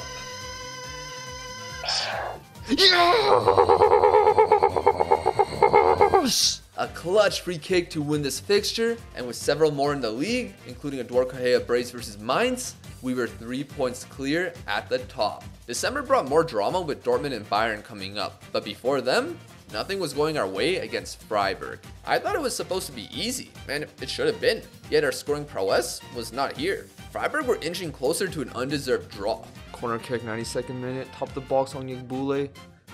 Duarte. Yes! Let's go! That took a lot of effort. However, we won, which I couldn't say concerning Cologne. Take the Freiburg match and delete the last minute winner, resulting in a 0-0. Luckily, we still kept our small gap at the top as we entered the toughest part of the season. What else is there to say about Dortmund? We're tired of seeing them lift the Bundesliga. A problem was Holthouse's awful form. He's got the physicals and mentals to be a threat, but his concentration and lack of consistency hindered him this campaign. I just can't give up on him yet. So we began, and they hit the woodwork from point blank range. All remained calm until half an hour in, where Wiper wins a header, leading to the most unorthodox of give and goes between Duarte and Valle, seeing the Brazilian open the encounter. A couple moments later, we would earn a penalty, seeing Nelson double our lead. An amazing first 45. If it wasn't for a great block, this game could have been settled post the interval, but Dortmund kept themselves alive. They were mediocre today, but remained a threat, and we gave them too much space for Adeyemi's cutback towards Nemanja. That was with 20 to go, and quickly after, they threatened again, leading to a moment of disaster for Pelletier. It was painful to lose that lead in what was going to be a great result. However, we've suffered through worse. A few subs were made, including Salmon for Holthaus, and in the 80th, Valle's delivery found his noggin to restore our lead. In Dortmund's frustration, Beraldo would get sent off, as we confirmed a massive win to keep ourselves in first. Now, it was time for Bayern. Jurgen Klopp was appointed as manager, which realistically, an evil version of him would do. But when I met him, he's quite the opposite. Bayern's results in Germany were pretty bad, which got names thrown at Jurgen like Blau, Wohl, right?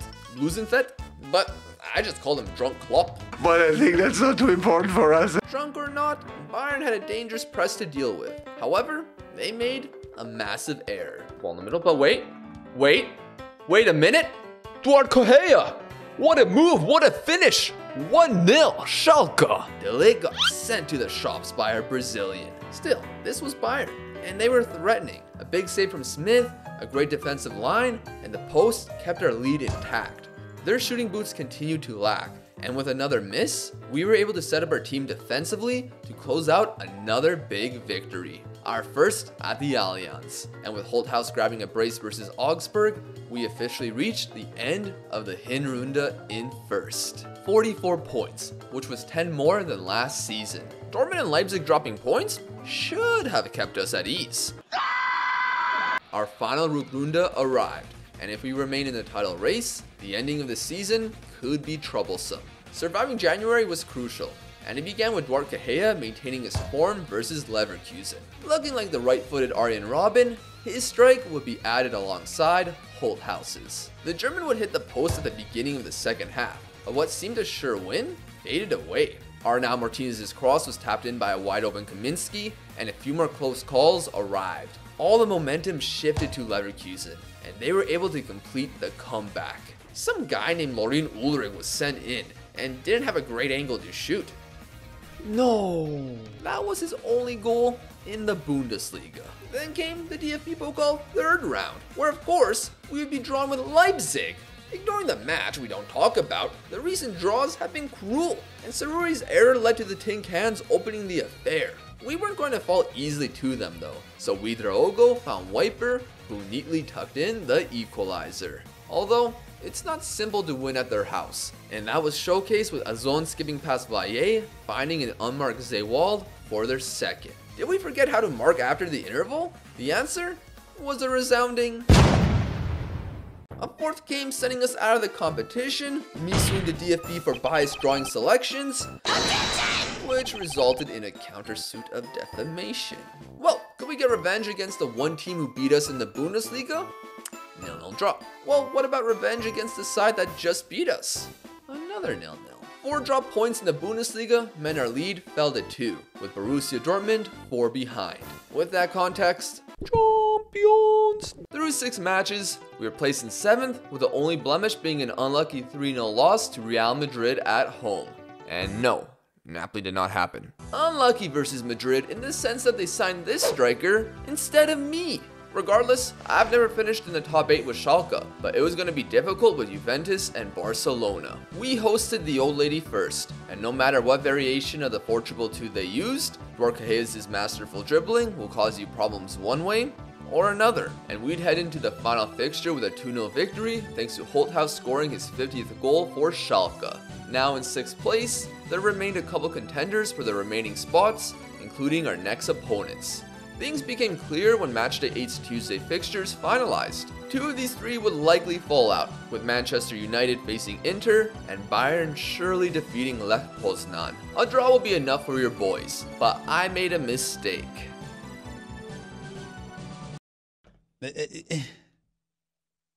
I don't even know what to say, bro.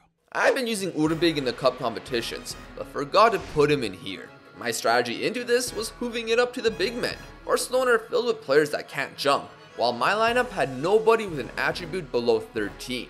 The strategy nearly paid off in the 16th minute, but somehow we didn't equalize. Despite my plan, Lamine Yamal nearly scored a header himself. Later, they hit the bar by avoiding a normal corner.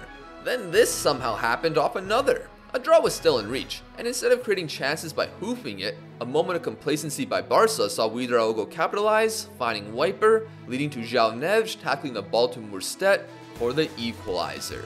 Fast forward to the closing moments, and Elijah Smith's kick of the pitch was easily won by Barca, and they were about to create the game-deciding goal. But Elijah made a humongous save, seeing us leave with a draw. The plan didn't go as expected, but we did enough to finish in the top 8, right above Barca. No extra matches for us, which is huge, especially with Dortmund and Bayern in the same situation. Returning to the Bundesliga, it continued with a routine win over Duisburg. Wiper and Duarte both scored. The following day, Elijah Smith unfortunately suffered a virus infection. Not sure how, but I'd assume he'd recover by Wolfsburg. Not ideal. Although Smith will be recovered by then. Oh no.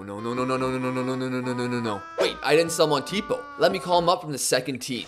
Can you tell me, is this heaven or hell? No other keeper was available because their under-19s and second team played on the same day. So the only players available were lads from the local pub named Ramel and Rakowski. However, I have an idea. I know when I paid 77 million for you to prevent goals from going into my net, you didn't imagine that job requiring gloves, did you? Bro. I know expectations should be low, but even I would have saved that. Hey, who pulled that out? Now you'd think we'd be able to score at least one. But when Holthaus' point-blank shot gets tipped onto the bar and Wiper hits the post in added time, maybe it wasn't our day. Alright, who's next? Stuttgart? Come right in, I got something to show you once again. 2 additional victories followed, including 3 strikes from Nelson, leading to our round of 16 encounter versus PSV. It could have been more difficult, but then I remembered that Ajax tie in the Europa League and knew we had to be serious in Eindhoven. I can't lie though, seeing an old Denzel Dumfries at center back raised my eyebrows. Only a true fraud would consider doing that. For ourselves, I began running this front 4 consistently because Holthaus was the opposite of that. Together, they were cooking in Germany, and to start this encounter, goals nearly happened. PSV got close too, but by the 15th minute, Nelson Wiper would not home the opener. Everything seemed good until... Oh no, what is that? Oh, we should be fine. What? Both center halves were at fault, leaving us frustrated at the half. Then, something odd happened.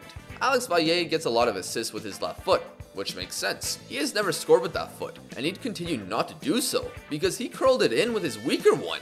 I would have loved a bigger advantage going into the second leg, but I should have been happy with what I had, because before I could realize and say the name Sergei Milinkovic-Savic, PSV equalized. After a 5-year Saudi stay, he arrived on a free to PSV, aiding to a 2-all draw. A sufficient 2-0 win over Mainz occurred prior to the second leg, but we were eager to reach the quarters for the first time.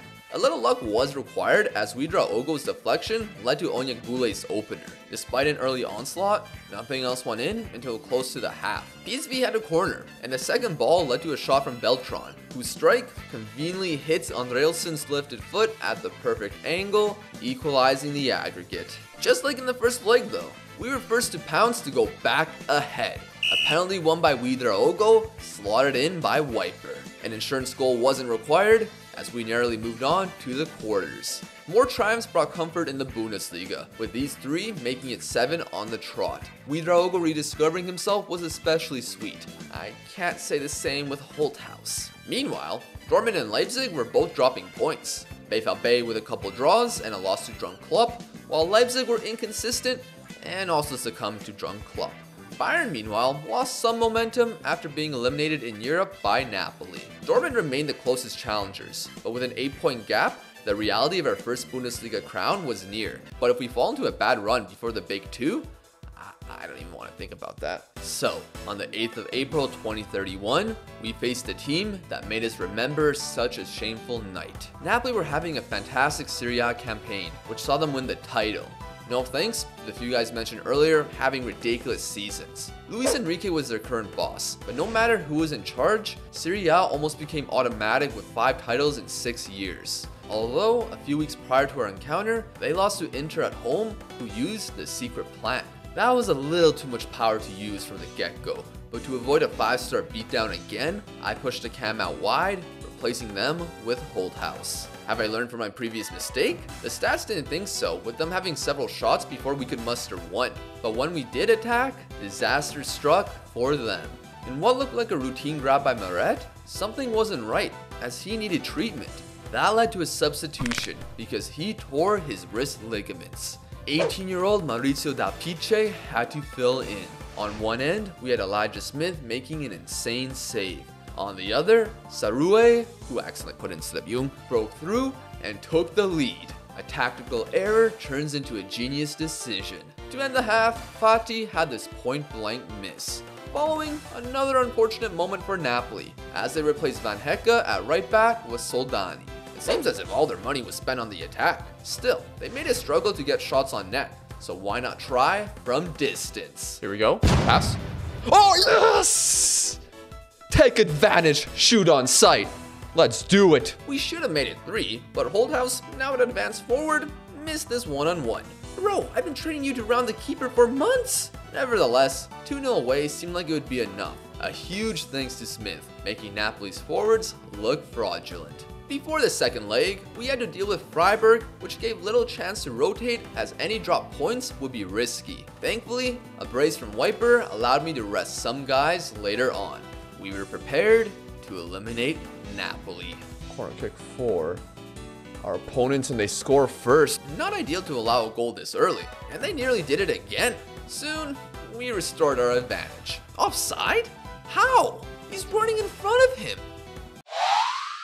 I don't want to say more. Unfortunately, the sole shot on target from both sides was the only one scored. The next shot on target will be a goal too, with Valle barely touching Buonanni, whose blatant dive gave Napoli a penalty, equaling the tie. A lot of our good players were having bad games, and while the opposition hadn't created much, they pushed it to extra time. With penalties on the horizon and many bodies tired, I took a risk and subbed on guys better from the spot, although Max Morstedt nearly got the winner at the end, separated by pens. We had our best going first, and they had an average 18-year-old in net. Doku, top bins. Wiper, bottom corner. Fati, not being stopped. Morstedt, saved. Okay, we can save this. We can save these. We can save these, please. Yes, Smith. Duarte Correa placed it well, and Bergvall would also be stopped by Smith. Ouedraogo then gave us the edge, heading into the final round. Galich, who started this drama, tucked it home, which means if Jung scores, we move on. However, flashing back 2 years ago, his penalty miss versus Leipzig led to our elimination. Since then, thousands of pens have been practiced, all for this moment, where he slotted down the middle, Napoli! A Champions League semi-final where we'd face Borussia Dortmund. Facing BVB 3 times within 10 days was all the talk. Never has the Ruhr Derby held so many stakes. But before the Bundesliga encounter, there was one more match day. We had Köln and Dortmund had Leverkusen. They would lose. Meaning, if we defeat Köln, our gap expands to 11 with 3 to go. Even a draw would make things great, but clinching it at home and then focusing on the semis was the ideal scenario. Schalke haven't won Germany's first division since 1958, 5 years before the Bundesliga's inception. No top flight trophy since 2011, 20 years. And this drought can finally end. Köln are solid, so I played a strong team. And of course, they scored first. A frustrating half. But maybe I was asking too much out of this 11. With over 30 to go, I got desperate and widened the formation. As a drunk man once said, I underwent a hair transplant. I think the results are pretty cool, don't you? What a story! Don't you? 69th minute, we score, but it's offside. 70th minute, Holthaus. That was the worst football performance I've seen in a very long time. 72nd minute, Bolek scores his first for the club, 9 points clear. Due to Holthaus' uselessness, I decided to remove his wide role and replace him with Onyegbule. The substitute got close. Before thinking of my next move, Köln kept chugging along and sent a ball in behind De Bruyne. The former Dortmund player was about to ruin my night, but Smith kept him out. We were entering added time. Win that, please. Wait, win that? Valle, good job. Ogawa. Onyegbule. Onyegbule! Oh my gosh! A 93rd minute goal! Onyegbule! They're going to get their wish any second now. There it is! Schalke are the champions! We have done it! Schalke are Bundesliga champions for the first time since 1958. Oh my gosh, doing it so late, but we kept it till the end. We didn't have our best game, but we kept our focus till the very end. And we win the league 3 match days early. Let's go. I wish we could just celebrate this, but there's more to achieve. Before the Champions League semi-final, we rotated against Dortmund in the Bundesliga, and Matarazzo was surprisingly happy for me. Although, the look on his face as his side gave us a guard of honor at their stadium felt so good. Unfortunately, we lost this due to some late cheese, but they can have it. The real discussion was which one of us will make the final. On their way here, Dortmund defeated Manchester City in the round of 16, 1-0, and then knocked down Real Madrid 5-2 on aggregate. They deserved their spot, and just like in the dress rehearsal, it was tight. Nobody wanted to make that mistake, but it also helped that they were missing their key man, Max Alsteit. The first noteworthy moment arrived after the interval. Carrera running up the wing, Carrera running. Whip into the back post, we throw, goal! At the Westfalenstadion, that was massive, and a huge advantage was in our sights. Yet, they were able to force a mistake from Jung and pounced. Walters found Adeyemi, who had a difficult job, but his delivery somehow got to Nemencha. This guy again? Oh, what a frustrating goal to concede. That upper hand vanquished with all to play for at the Veltins Arena. Bayern in between actually saw us defeat drunk Klopp again, despite me only bringing on the starters after the 60th minute. Bayern lost. Klopp laughed it off, but their board did not look impressed. A small issue was that Wiper wasn't fully fit for the second leg due to a light shin injury. I also went bold and played Emre Salman in this match. Dropping Ouedraogo was controversial, but what might surprise you is Hincapié starting. He eventually cemented that role with Kovacevic, and the Ecuadorian's early block was reassuring. With little going on, both sides couldn't be separated, but that changed in the last 15 as they scored. Heartbreak avoided, but that feeling could still happen. Nothing of note occurred in the extra periods until we zoomed to the final seconds. Back to Valle. Off the post! Wiper. Oh, man. 3 of the previous 4 champions of Germany wouldn't be separated, so penalties was the only way. Separates us from the Champions League final, and Šeško misses first. Now Wiper's stepping up, and he slots it in. He is dead tired, though. We got the advantage. And Palacios misses. Yes! Smith with 2 saves already in the shootout. And we can already go 2-0 up. The Brazilian, Correa. Bang! Konate now. He slots it in. We throw go. Not had a good game off the bench, but he can make it 3-0. He misses the net. He misses the net completely. Chan Bozdogan now. He hits the post! What is happening in this shootout? Who's next? Who's next? Jung. Oh, can he do it again? Can Jung send us to the Champions League final? He does! This season has gone my way. However, we set up this team well, and I don't have a position where I have to worry. The last match day saw Augsburg defeated and sent to the 2nd division, confirming us with 83 points. A huge thanks to our top scorer, Nelson Wiper, finally showing his potential with 22 goals. Elijah Smith was brilliant, grabbing the most clean sheets while conceding a mere 15. The Spanish fullbacks were huge, grabbing 8 assists each, plus the midfield depth carried the load when others were injured or underperforming. Ogawa and Sarure included, who both got into the Bundesliga Team of the Season. Then Duarte Correa, who ended the campaign on 12 goals and 13 assists, handing him the Bundesliga Player of this. Jamal Musiala won it? Finally, there's me, receiving the Trainer of the Season. We definitely overperformed, but we could further cement our legacy with Schalke and win their first Champions League. The opponents were PSG. All roads lead to them. Seriously, they've won the previous 3 finals. By tight margins, yes, but they know how to do it. On their way here, they got by Lyon, Porto, and AC Milan. Ligue 1? Never lost it. Coupe de France? Won a majority. Who's managing? Mikel Arteta. The team had guys you would know from 8 years ago. Donnarumma in net, Hakimi at right back, Nuno Mensch on the left, an imposing midfield of Ugarte, Vitinha, and Xavi Simons, and Kolomuani up front. Some changes included Kim Min-jae and an Italian named Nicolo Rocca at the back. On the wings, they had options like Ferran Torres, Schelderup, Ousmane Dembele, and Jadon Sancho. Of course, how can I not mention the legend, Kylian Mbappe? Although, only an icon according to PSG fans. As always, stopping him was going to be a challenge, especially with no right back. Walde was injured weeks ago, but days before the match, Sergio Carrera pulled his knee ligaments. I did buy a guy from Anderlecht in the winter, but I loaned him for some reason. I had no natural options available. Although, Pelletier did play there against Augsburg for a little, and actually got an assist. Not ideal, but it's him or Academy boy, Alsgut.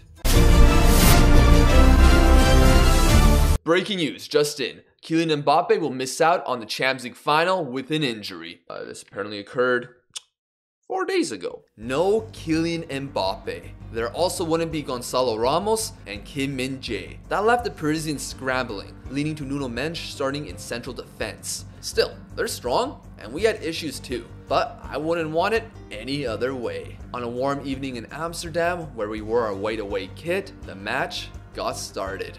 However, off a corner kick, Nuno Mensch plays it short, receives it back, and finds Simons. With a little bit of dribbling, he returns it to Mensch, who escapes Wiper for the opener. It's annoying, but there's a lot of time. We were aggressive in the middle and got ourselves storming up the pitch. Not long after their goal, Duarte Correa was found, dribbling past Hakimi to equalize. You can't take us lightly, PSG, and that goal exposed them. We began creating decent opportunities, and they kept making mistakes. Rosa down on the ground, currently injured, but we have a chance. Threatening in their box. We draw a goal! 2-1, Schalke! Well, we win it back. No. Big save by Smith. But he was offside. It's all good, all good. A 2-1 lead at half was unexpected, and PSG had to react. They brought up Ugarte and their left back Christensen for Bidstrup and 37-year-old Marquinhos. This was going to be his last match as a professional, and it's unfortunate that he got wrapped up with his Brazilian compatriot. Ooh, blocked. Let's see. Can we do something? What a dribble. Back post. Yes! Wiper makes it 3! Oh my days. What a mistake by Donnarumma. What a move by Correa. Are we actually doing this? 2/3 through the encounter, and we hadn't seen much from them. However, if you give quality players even a breath, they will make you pay. And that was how PSG got within 1. They're a team of winners. Even without their main man, you still maintain that aura when you've won 3 in a row. I didn't have much to respond with. Although, Holthouse came on as a pacey option up top. Meanwhile, PSG's only other option at that role was Xavi Simons. From there, time went on, and we shifted to our 3 defensive midfield formation with Ogawa subbed on to secure our lead. The end was near, all PSG could do was foul, and the final whistle went. Yes, we've won the Champions League! Let's go! Oh my gosh, we've done it! We've done it! We've won the Champions League! Oh my days! Yes! We've beaten the 3-time champs! Oh my gosh, I can't believe this! Taken from 16th place in the 2nd division to now Bundesliga and Champions League winners in our 8th season. It was a topsy-turvy ride with some fun highs and really low lows. While the journey was at times frustrating, I do want to thank you all for watching and showing support for this series or any of the ones in the past. I hope you enjoyed the finale of .fm. Thank you to my patrons who you can see on the screen right now. That includes Chimichanga411, Dex, Indigo Light 735, and RGJR01. For $1 a month, you can get your name in the credits of my future uploads, and who knows, maybe your name will be said next time. Please at least consider looking at the Patreon, as I also have more. That includes a $5 tier, where you can take this Schalke adventure and continue it. Nevertheless, I appreciate the support, and I hope all of you rest easy.